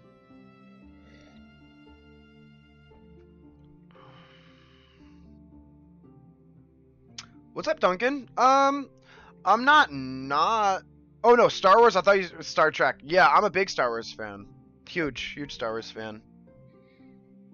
When I went to Disney with the family last year, I made a point to wear a Star Wars shirt all 7 days I was at Disney, because I could, and those were considered Disney shirts now. I was like, look at you, Disney, you're taking on my favorite franchise. Now I can just wear Star Wars shirts whenever I'm there. Would a Star Wars evil D&D campaign maybe interest me? Would you be interested to be an associate dungeon master, it sounds intriguing. I have tried to do side code DMing in the past with Lore Master.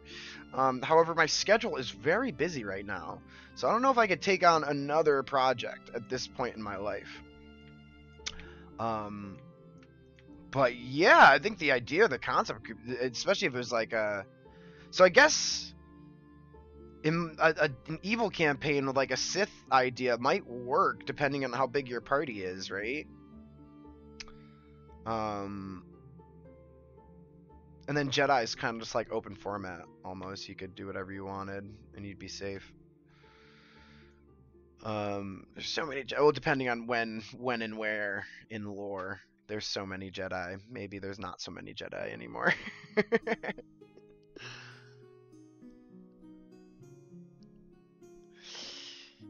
Yeah, sounds. I mean, you're gonna be streaming it or posting it anywhere. I definitely can help you get the word out. If you're looking for more players, or maybe someone else that's interested in taking on the co-DM role for you, you can definitely give me some more information. I can post some stuff for you and see if anybody else is out there with some spare time. But right now, I think I am inundated for projects. No, I believe I cannot. Oh, nice. I mean, yeah, Jambit, the idea sounds wicked fun.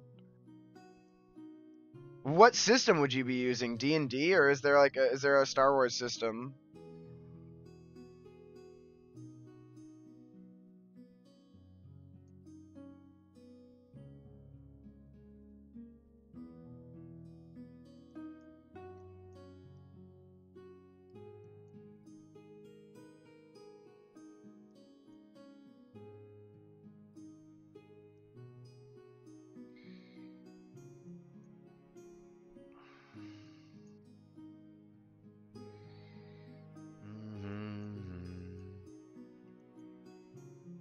Star Wars Edge of the Empire and its supplements. Q. So I would definitely very much be in the camp of like, I would think Star Wars and its abilities and things that we like about Star Wars are very much outside of the capacity or the ability of the 5e engine or system. Like you would need a different system to do Star Wars stuff.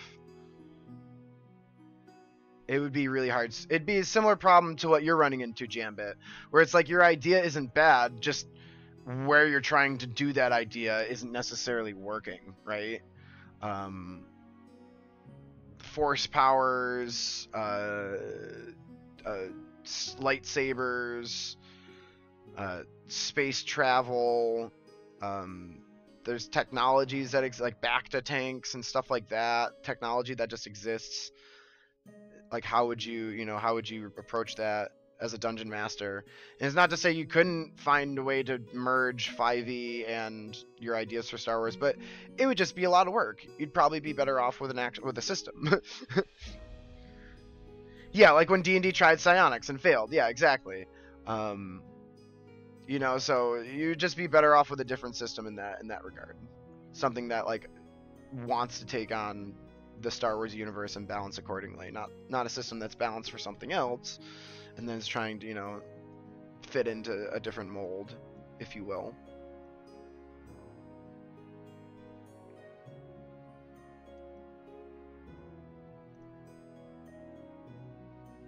This is honestly some of my favorite times to do this map. It's so peaceful. Just cutting my little shapes out.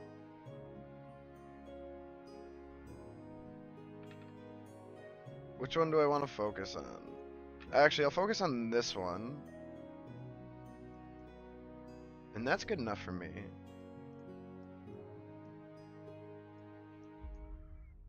Because this one I can come back out like that. And if I smoothie, it should be good. Boom, boom, boom, boom, boom, boom, boom. 25 it.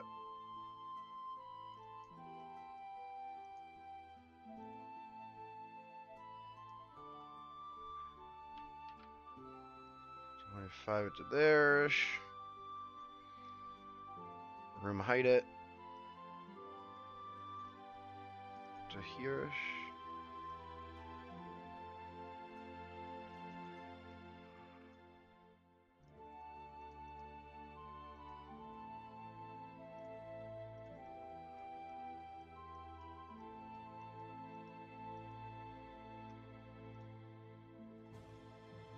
Just a little bit. There we are. And you always bring the smooth way down. Way, way down.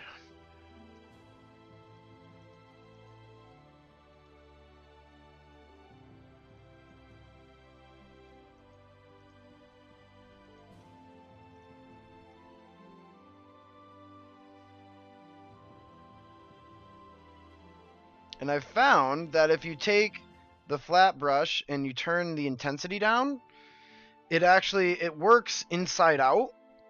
So you see how I kind of created like a concaved path in some type of regard here. Very interesting way to use the tool.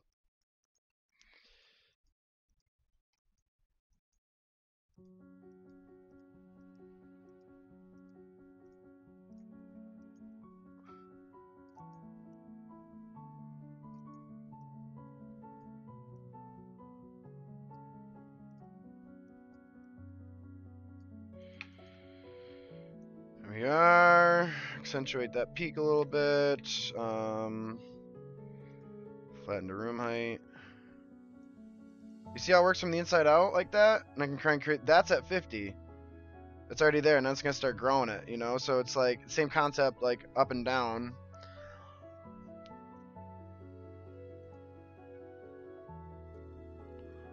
Oh!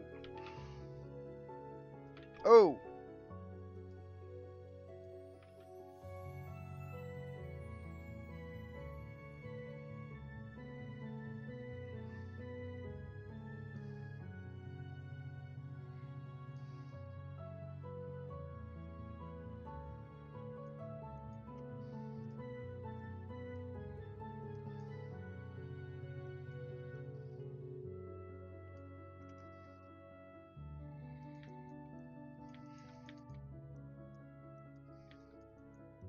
Okay, mountain. Wait on that mountain because it's cut off. Mountain. Ooh, mountain that comes up through the ice. Black terrain.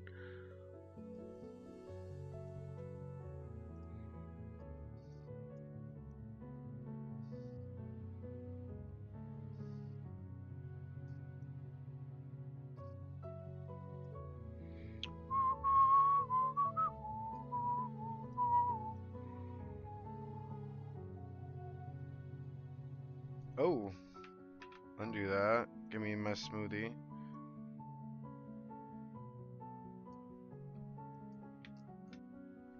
Okay. Well, it's always good to come and look at these hills from like peripheral.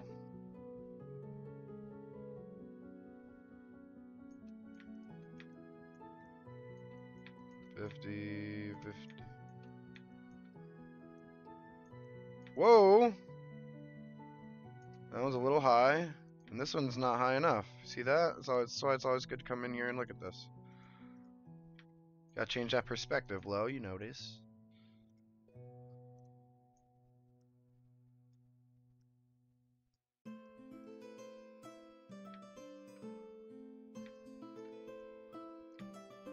That's perfect.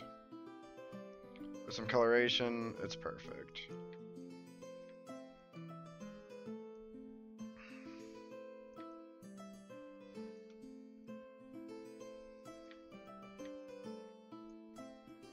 I believe this is a crater, crag.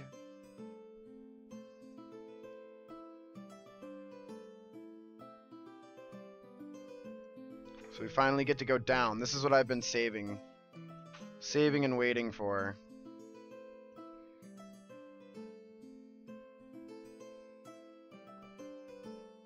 Is the ability to cut this cave down, this crag, if you will,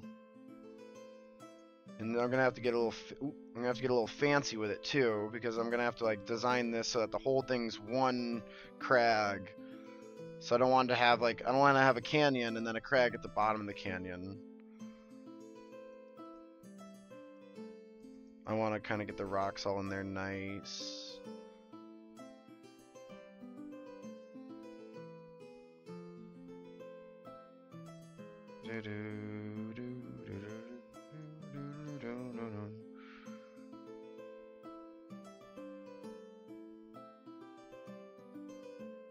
Okay. I believe this is mountain and like rockiness, rocky terrain that kind of builds up to this. I'm gonna have to go double check with the DM.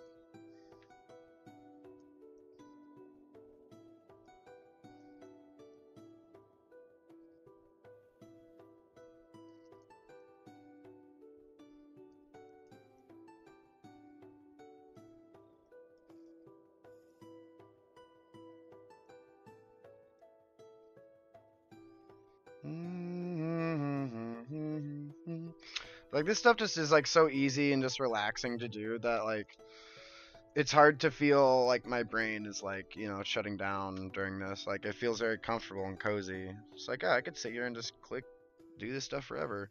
It's like the trees and all that stuff like it's like work. I'm like, ugh. Dang, I gotta click all these trees. Here I go. Here I go a clicking.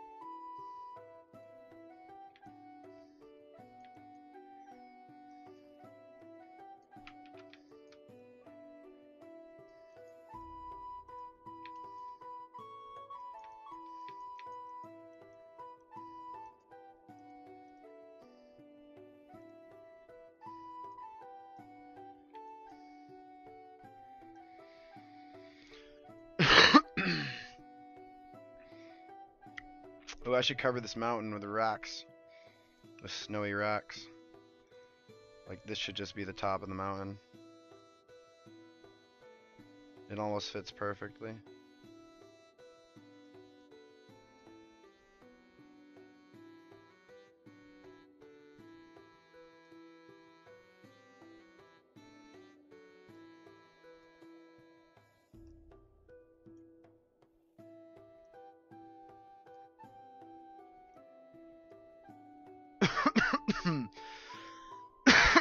Excuse me.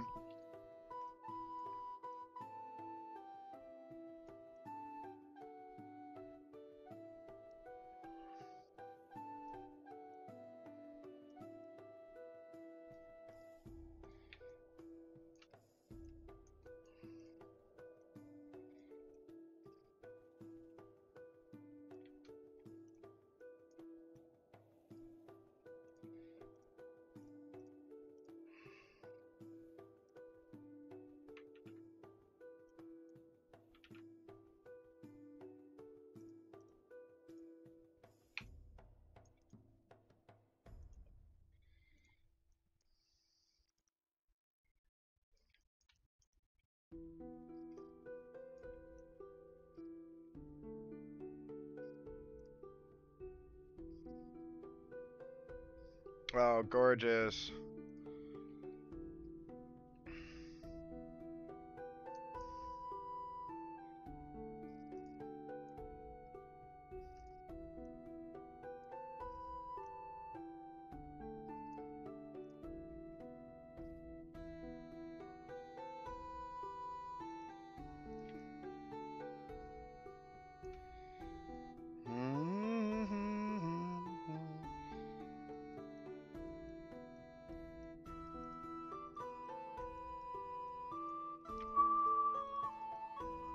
I'll put some snow on the mountain too.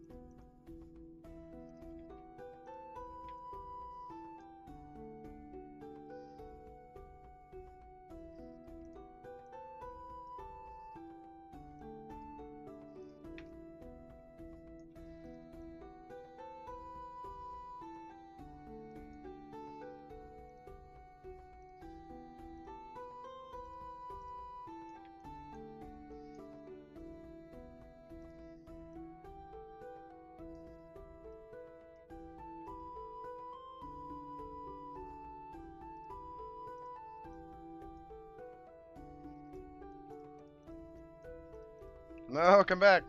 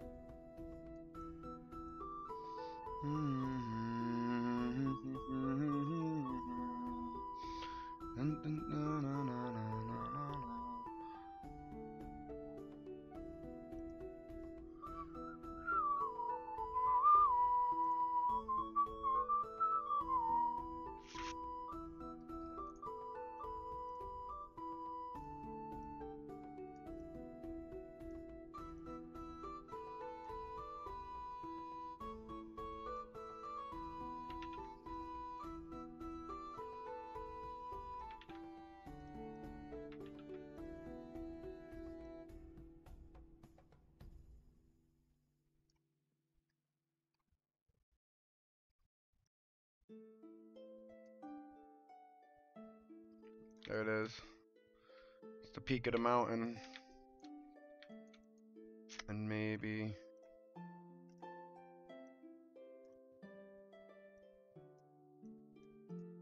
No.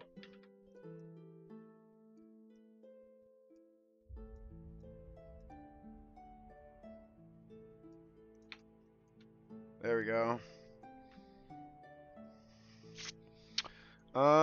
What else can I do here for funsies? I guess just get my water cut.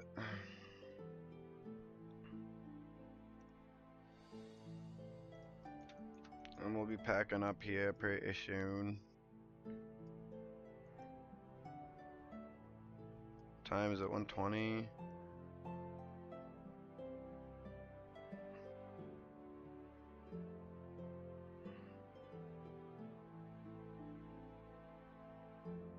I think I'll play some The Last Jedi tonight with the kiddo. He loves playing Jedis with me.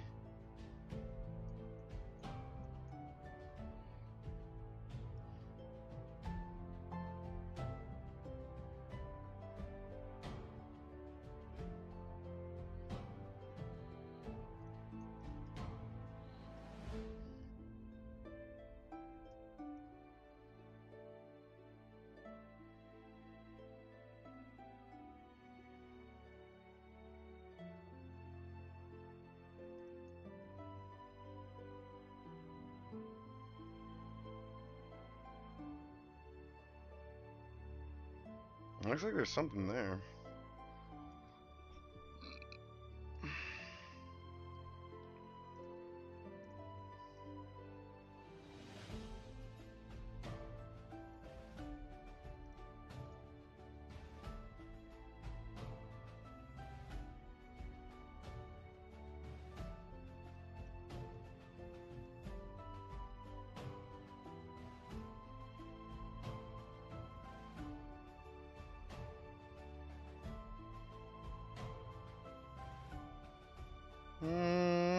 Alright. Wanted to put an extra half hour on the stream just because I got chatting a bit and really wasn't doing too much work there, but that's okay.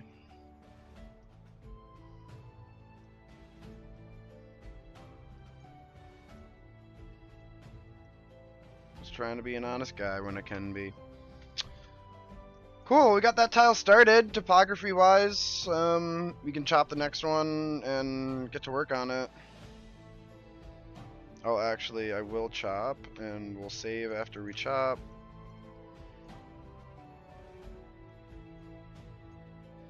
Is the brown arrow another river? This right here?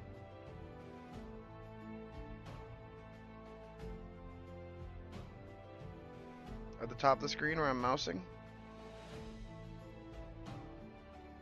That is actually a bridge, which it looks like an arrow right now for sure.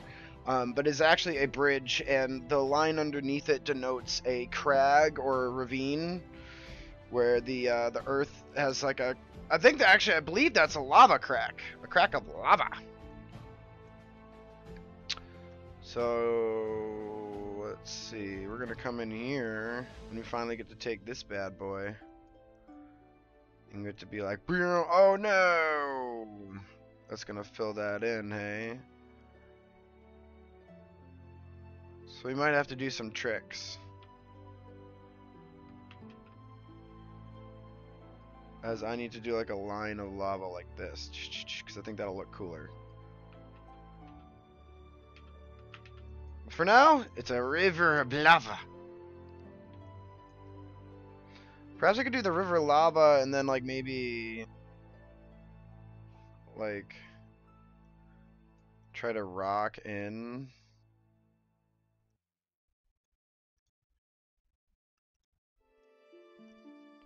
the line.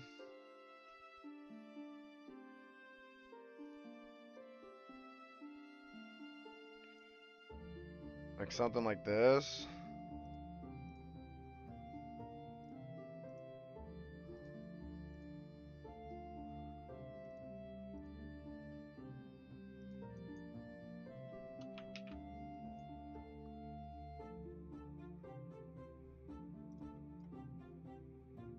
Definitely looks a little clunky, but I think I could spruce it up.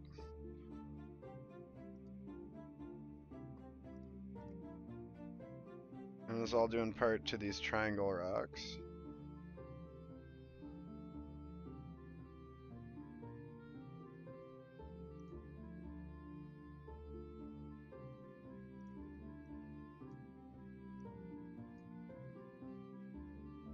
It looks like it's like coming out of a mountain almost. And that's not too bad.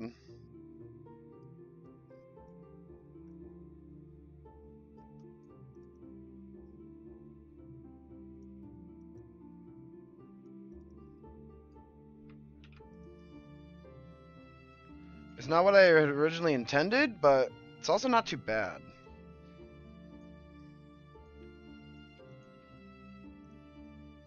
Let's save.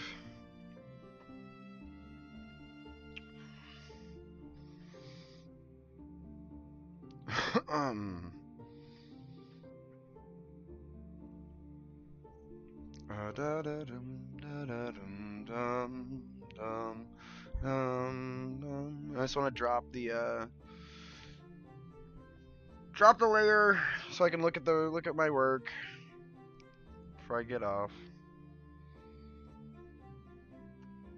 I mean, just looking at this looks already kind of good. Maybe I will run with that.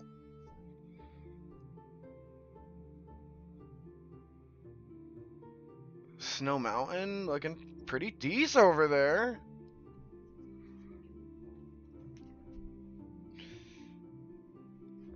Because this is going to be an entire pile of rocks, I believe. So, we're getting there, we're getting there.